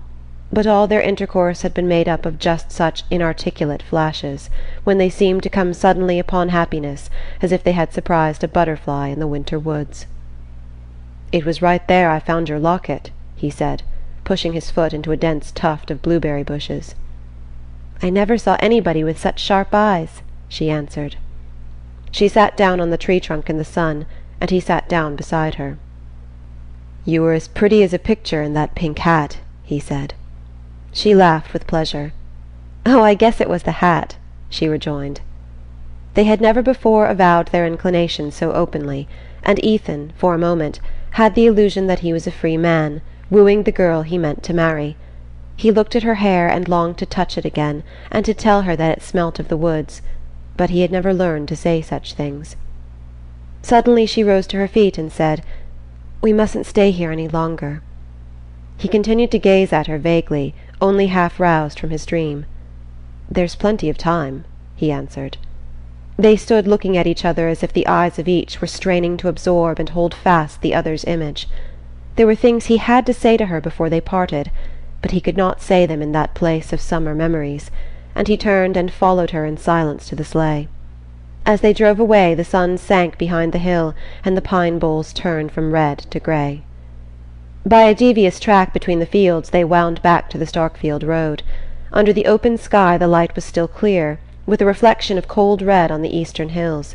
The clumps of trees in the snow seemed to draw together in ruffled lumps, like birds with their heads under their wings, and the sky, as it paled, rose higher, leaving the earth more alone. As they turned into the Starkfield road, Ethan said, "Matt, what do you mean to do?" She did not answer at once, but at length she said, "I'll try to get a place in a store." "You know you can't do it. The bad air and standing all day nearly killed you before." "I'm a lot stronger than I was before I came to Starkfield." "And now you're going to throw away all the good it's done you." There seemed to be no answer to this, and again they drove on for a while without speaking. With every yard of the way some spot where they had stood and laughed together or been silent clutched at Ethan and dragged him back. "Isn't there any of your father's folks could help you?" "There isn't any of 'em I'd ask." He lowered his voice to say, "You know there's nothing I wouldn't do for you if I could." "I know there isn't." "But I can't." She was silent, but he felt a slight tremor in the shoulder against his. "Oh, Matt," he broke out, "if I could 'a' gone with you now I'd 'a' done it." She turned to him, pulling a scrap of paper from her breast. "Ethan, I found this," she stammered. Even in the failing light he saw it was the letter to his wife that he had begun the night before and forgotten to destroy. Through his astonishment there ran a fierce thrill of joy. "Matt," he cried, "if I could 'a' done it, would you?" "Oh, Ethan, Ethan, what's the use?" With a sudden movement she tore the letter in shreds and sent them fluttering off into the snow. "Tell me, Matt, tell me," he adjured her. She was silent for a moment. Then she said, in such a low tone that he had to stoop his head to hear her, "I used to think of it sometimes, summer nights, when the moon was so bright I couldn't sleep." His heart reeled with the sweetness of it. "As long ago as that?" She answered as if the date had been long fixed for her. "The first time was at Shadow Pond." Was that why you gave me my coffee before the others?" "I don't know. Did I? I was dreadfully put out when you wouldn't go to the picnic with me, and then when I saw you coming down the road I thought maybe you'd gone home that way a purpose, and that made me glad." They were silent again. They had reached the point where the road dipped to the hollow by Ethan's mill, and as they descended the darkness descended with them, dropping down like a black veil from the heavy hemlock boughs. "I'm tied hand and foot, Matt. There isn't a thing I can do," he began again. "You must write to me sometimes, Ethan." "Oh, what good'll writing do? I want to put out my hand and touch you. I want to do for you and care for you. I want to be there when you're sick and when you're lonesome." "You mustn't think but what I'll do all right." "You won't need me, you mean? I suppose you'll marry." "Oh, Ethan!" she cried. "I don't know how it is you make me feel, Matt. I'd almost rather have you dead than that." "Oh, I wish I was! I wish I was!" she sobbed. The sound of her weeping shook him out of his dark anger, and he felt ashamed. "Don't let's talk that way," he whispered. "Why shouldn't we, when it's true? I've been wishing it every minute of the day." "Matt, you be quiet. Don't you say it." "There's never anybody been good to me but you." "Don't say that either when I can't lift a hand for you." "Yes, but it's true just the same." They had reached the top of Schoolhouse Hill, and Starkfield lay below them in the twilight. A cutter, mounting the road from the village, passed them by in a joyous flutter of bells, and they straightened themselves and looked ahead with rigid faces. Along the main street lights had begun to shine from the house-fronts, and stray figures were turning in here and there at the gates. Ethan, with a touch of his whip, roused the sorrel to a languid trot. As they drew near the end of the village the cries of children reached them, and they saw a knot of boys, with sleds behind them, scattering across the open space before the church. "I guess this'll be their last coast for a day or two," Ethan said, looking up at the mild sky. Mattie was silent, and he added, "We were to have gone down last night." Still she did not speak, and prompted by an obscure desire to help himself and her through their miserable last hour, he went on discursively, "Ain't it funny we haven't been down together but just that once last winter?" She answered, "It wasn't often I got down to the village." "That's so," he said. They had reached the crest of the Corbury road, and between the indistinct white glimmer of the church and the black curtain of the Varnum spruces the slope stretched away below them without a sled on its length. Some erratic impulse prompted Ethan to say, "How'd you like me to take you down now?" She forced a laugh. "Why, there isn't time." "There's all the time we want. Come along." His one desire now was to postpone the moment of turning the sorrel toward the flats. "But the girl," she faltered. "The girl'll be waiting at the station." "Well, let her wait. You'd have to if she didn't. Come." The note of authority in his voice seemed to subdue her, and when he had jumped from the sleigh she let him help her out, saying only with a vague feint of reluctance, "But there isn't a sled round anywheres." "Yes, there is. Right over there under the spruces." He threw the bearskin over the sorrel, who stood passively by the roadside, hanging a meditative head. Then he caught Mattie's hand and drew her after him toward the sled. She seated herself obediently, and he took his place behind her, so close that her hair brushed his face. "All right, Matt," he called out, as if the width of the road had been between them. She turned her head to say, "It's dreadfully dark. Are you sure you can see?" He laughed contemptuously. "I could go down this coast with my eyes tied." And she laughed with him, as if she liked his audacity. Nevertheless he sat still a moment, straining his eyes down the long hill, for it was the most confusing hour of the evening, the hour when the last clearness from the upper sky is merged with the rising night in a blur that disguises landmarks and falsifies distances. "Now!" he cried. The sled started with a bound, and they flew on through the dusk, gathering smoothness and speed as they went, with the hollow night opening out below them and the air singing by like an organ. Mattie sat perfectly still, but as they reached the bend at the foot of the hill, where the big elm thrust out a deadly elbow, he fancied that she shrank a little closer. "Don't be scared, Matt!" he cried exultantly, as they spun safely past it and flew down the second slope, and when they reached the level ground beyond and the speed of the sled began to slacken, he heard her give a little laugh of glee. They sprang off and started to walk back up the hill. Ethan dragged the sled with one hand and passed the other through Mattie's arm. "Were you scared I'd run you into the elm?" he asked with a boyish laugh. "I told you I was never scared with you," she answered. The strange exaltation of his mood had brought on one of his rare fits of boastfulness. "It is a tricky place, though. The least swerve and we'd never come up again. But I can measure distances to a hair's breadth. Always could." She murmured, "I always say you've got the surest eye." Deep silence had fallen with the starless dusk, and they leaned on each other without speaking. But at every step of their climb, Ethan said to himself, "It's the last time we'll ever walk together." They mounted slowly to the top of the hill. When they were abreast of the church, he stooped his head to her to ask, "Are you tired?" And she answered, breathing quickly, "It was splendid." With a pressure of his arm he guided her toward the Norway spruces. "I guess this sled must be Ned Hale's. Anyhow, I'll leave it where I found it." He drew the sled up to the Varnum gate and rested it against the fence. As he raised himself, he suddenly felt Mattie close to him among the shadows. "Is this where Ned and Ruth kissed each other?" she whispered breathlessly, and flung her arms about him. Her lips, groping for his, swept over his face, and he held her fast in a rapture of surprise. "Good-bye, good-bye," she stammered, and kissed him again.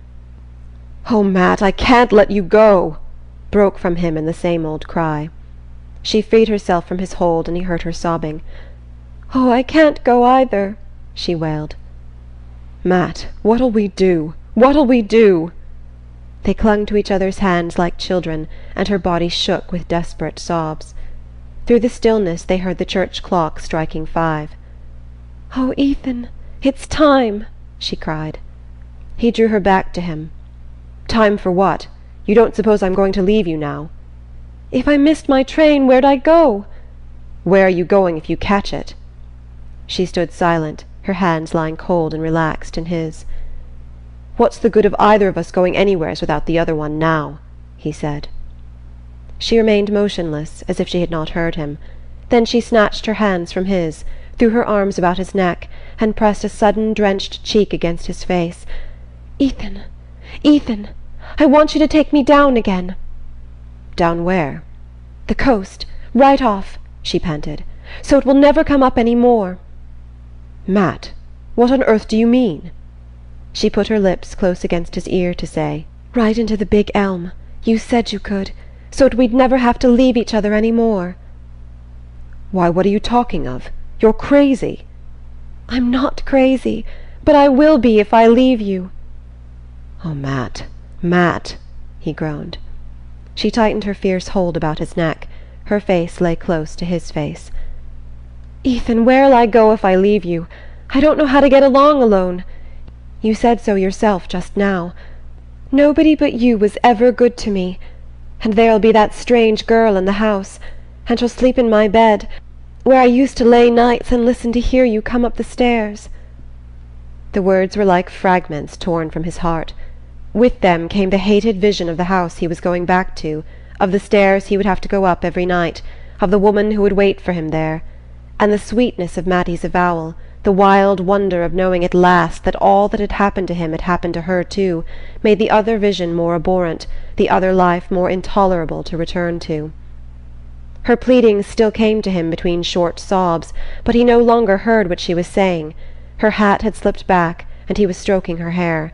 He wanted to get the feeling of it into his hand, so that it would sleep there like a seed in winter. Once he found her mouth again, and they seemed to be by the pond together in the burning August sun. But his cheek touched hers, and it was cold and full of weeping, and he saw the road to the flats under the night, and heard the whistle of the train up the line.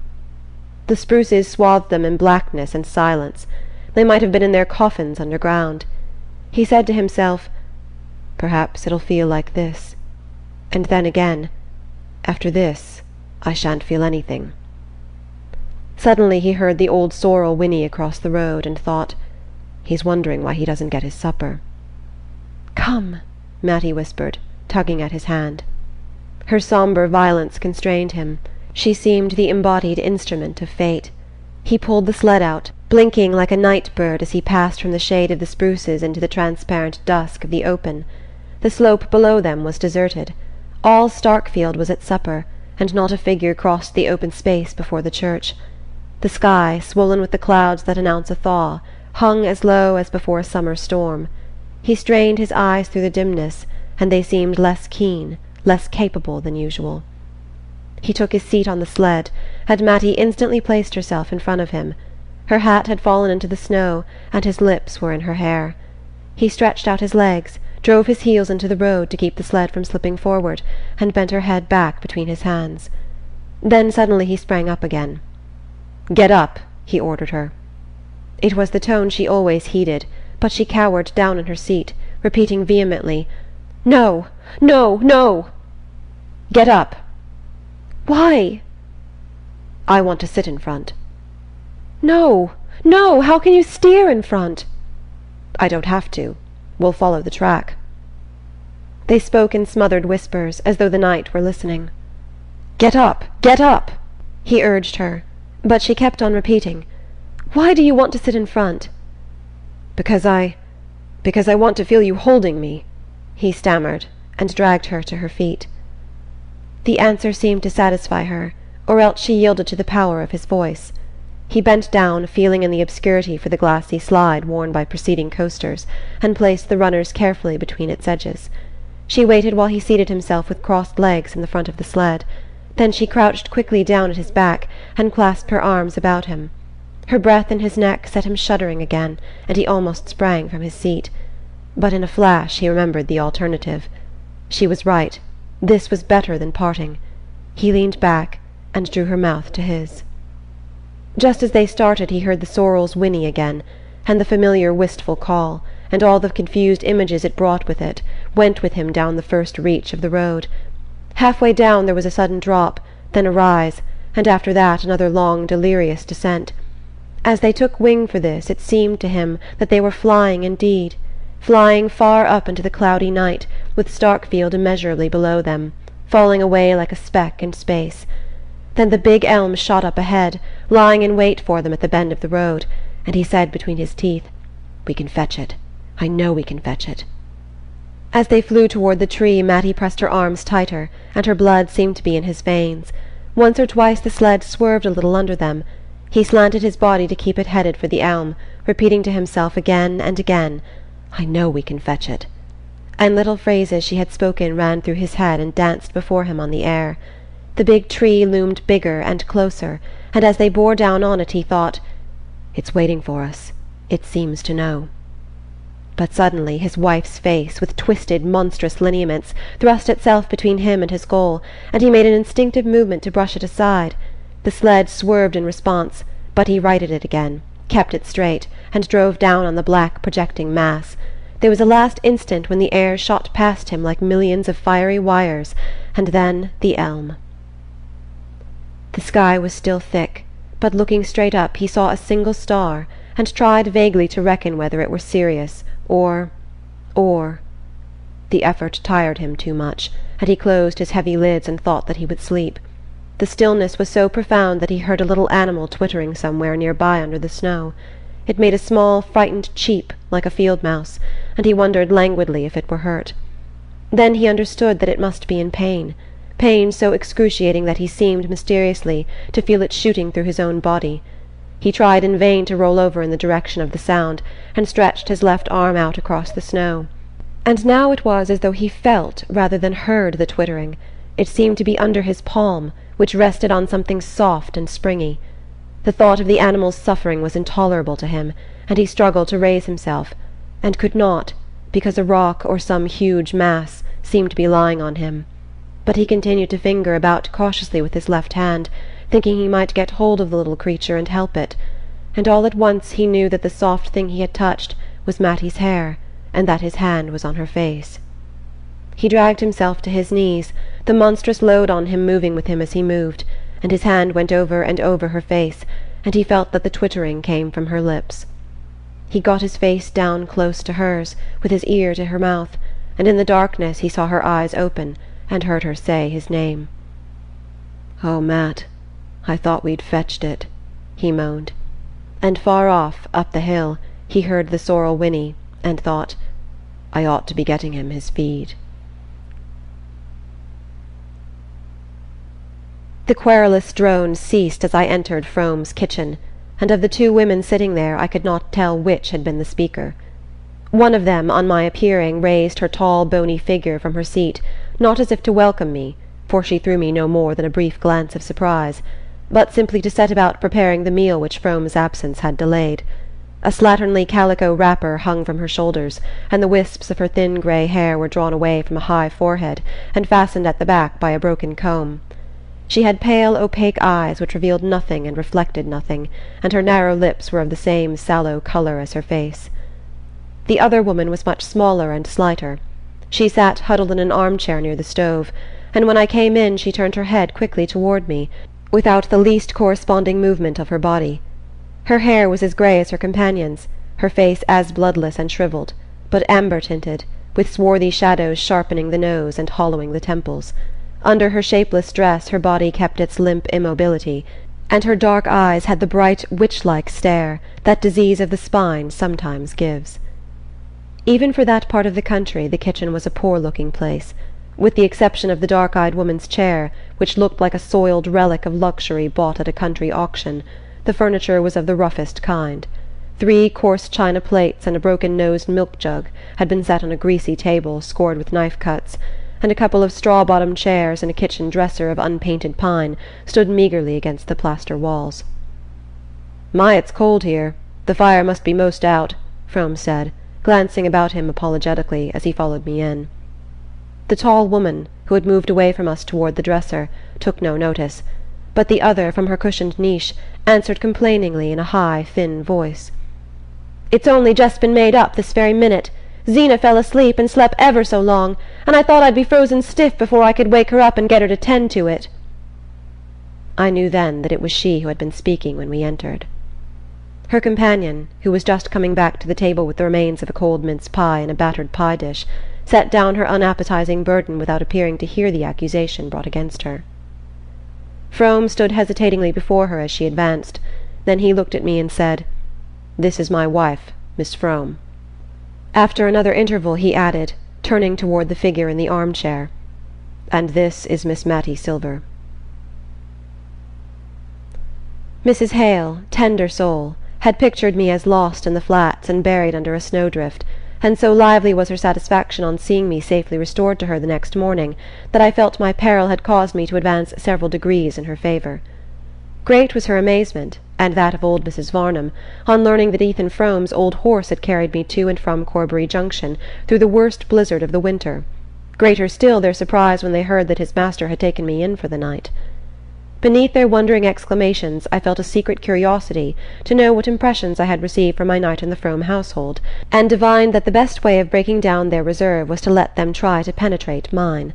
I therefore confined myself to saying, in a matter-of-fact tone, that I had been received with great kindness, and that Frome had made a bed for me in a room on the ground floor, which seemed in happier days to have been fitted up as a kind of writing-room or study. "Well," Mrs. Hale mused, "in such a storm I suppose he felt he couldn't do less than take you in, but I guess it went hard with Ethan.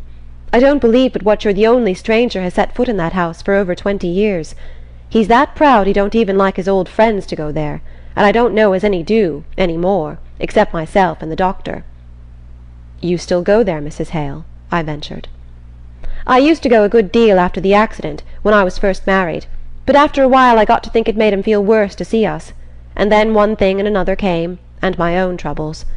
But I generally make out to drive over there round about New Year's, and once in the summer.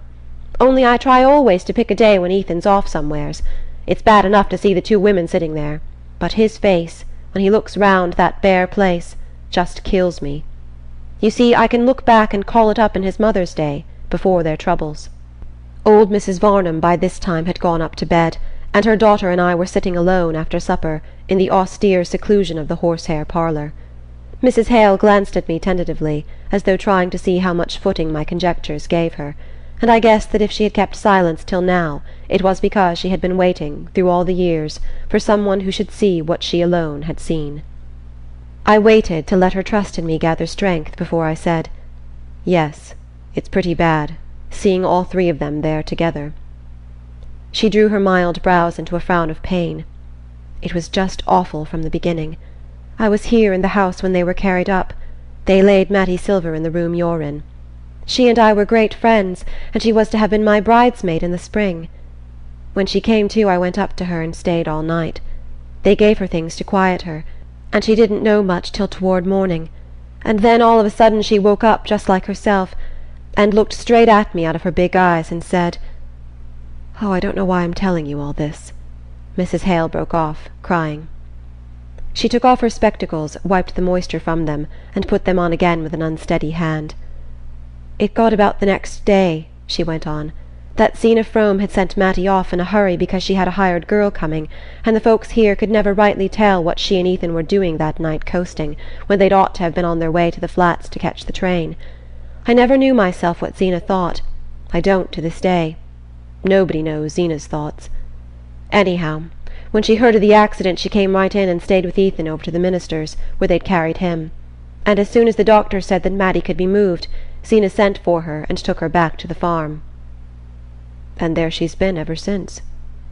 Mrs. Hale answered simply, "There was nowhere else for her to go," and my heart tightened at the thought of the hard compulsions of the poor. "Yes, there she's been," Mrs. Hale continued, "and Zeena's done for her, and done for Ethan as good as she could. It was a miracle, considering how sick she was. But she seemed to be raised right up just when the call came to her. Not as she's ever given up doctoring, and she's had sick spells right along, but she's had the strength given to her to care for those two for over 20 years, and before the accident came she thought she couldn't even care for herself." Mrs. Hale paused a moment, and I remained silent, plunged in the vision of what her words evoked. "It's horrible for them all," I murmured. "Yes, it's pretty bad. And they ain't any of 'em easy people either. Mattie was, before the accident. I never knew a sweeter nature. But she's suffered too much. That's what I always say when folks tell me how she's soured. And Zeena, she was always cranky. Not but what she bears with Mattie wonderful, I've seen that myself. But sometimes the two of them get going at each other, and then Ethan's face'd break your heart. When I see that, I think it's him that suffers most. Anyhow, it ain't Zeena because she ain't got the time. It's a pity, though," Mrs. Hale ended, sighing, "that they're all shut up there in that one kitchen. In the summer-time, on pleasant days, they move Mattie into the parlour, or out in the dooryard, and that makes it easier. But winters there's the fires to be thought of, and there ain't a dime to spare up at the Fromes." Mrs. Hale drew a deep breath, as though her memory were eased of its long burden, and she had no more to say, but suddenly an impulse of complete avowal seized her. She took off her spectacles again, leaned toward me across the beadwork table-cover, and went on with lowered voice. "There was one day, about a week after the accident, when they all thought Mattie couldn't live. Well, I say it's a pity she did. I said it right out to our minister once, and he was shocked at me. Only he wasn't with me that morning when she first came to. And I say, if she'd had died, Ethan might 'a' lived. And the way they are now, I don't see's there's much difference between the Fromes up at the farm and the Fromes down in the graveyard, 'cept that down there they're all quiet, and the women have got to hold their tongues."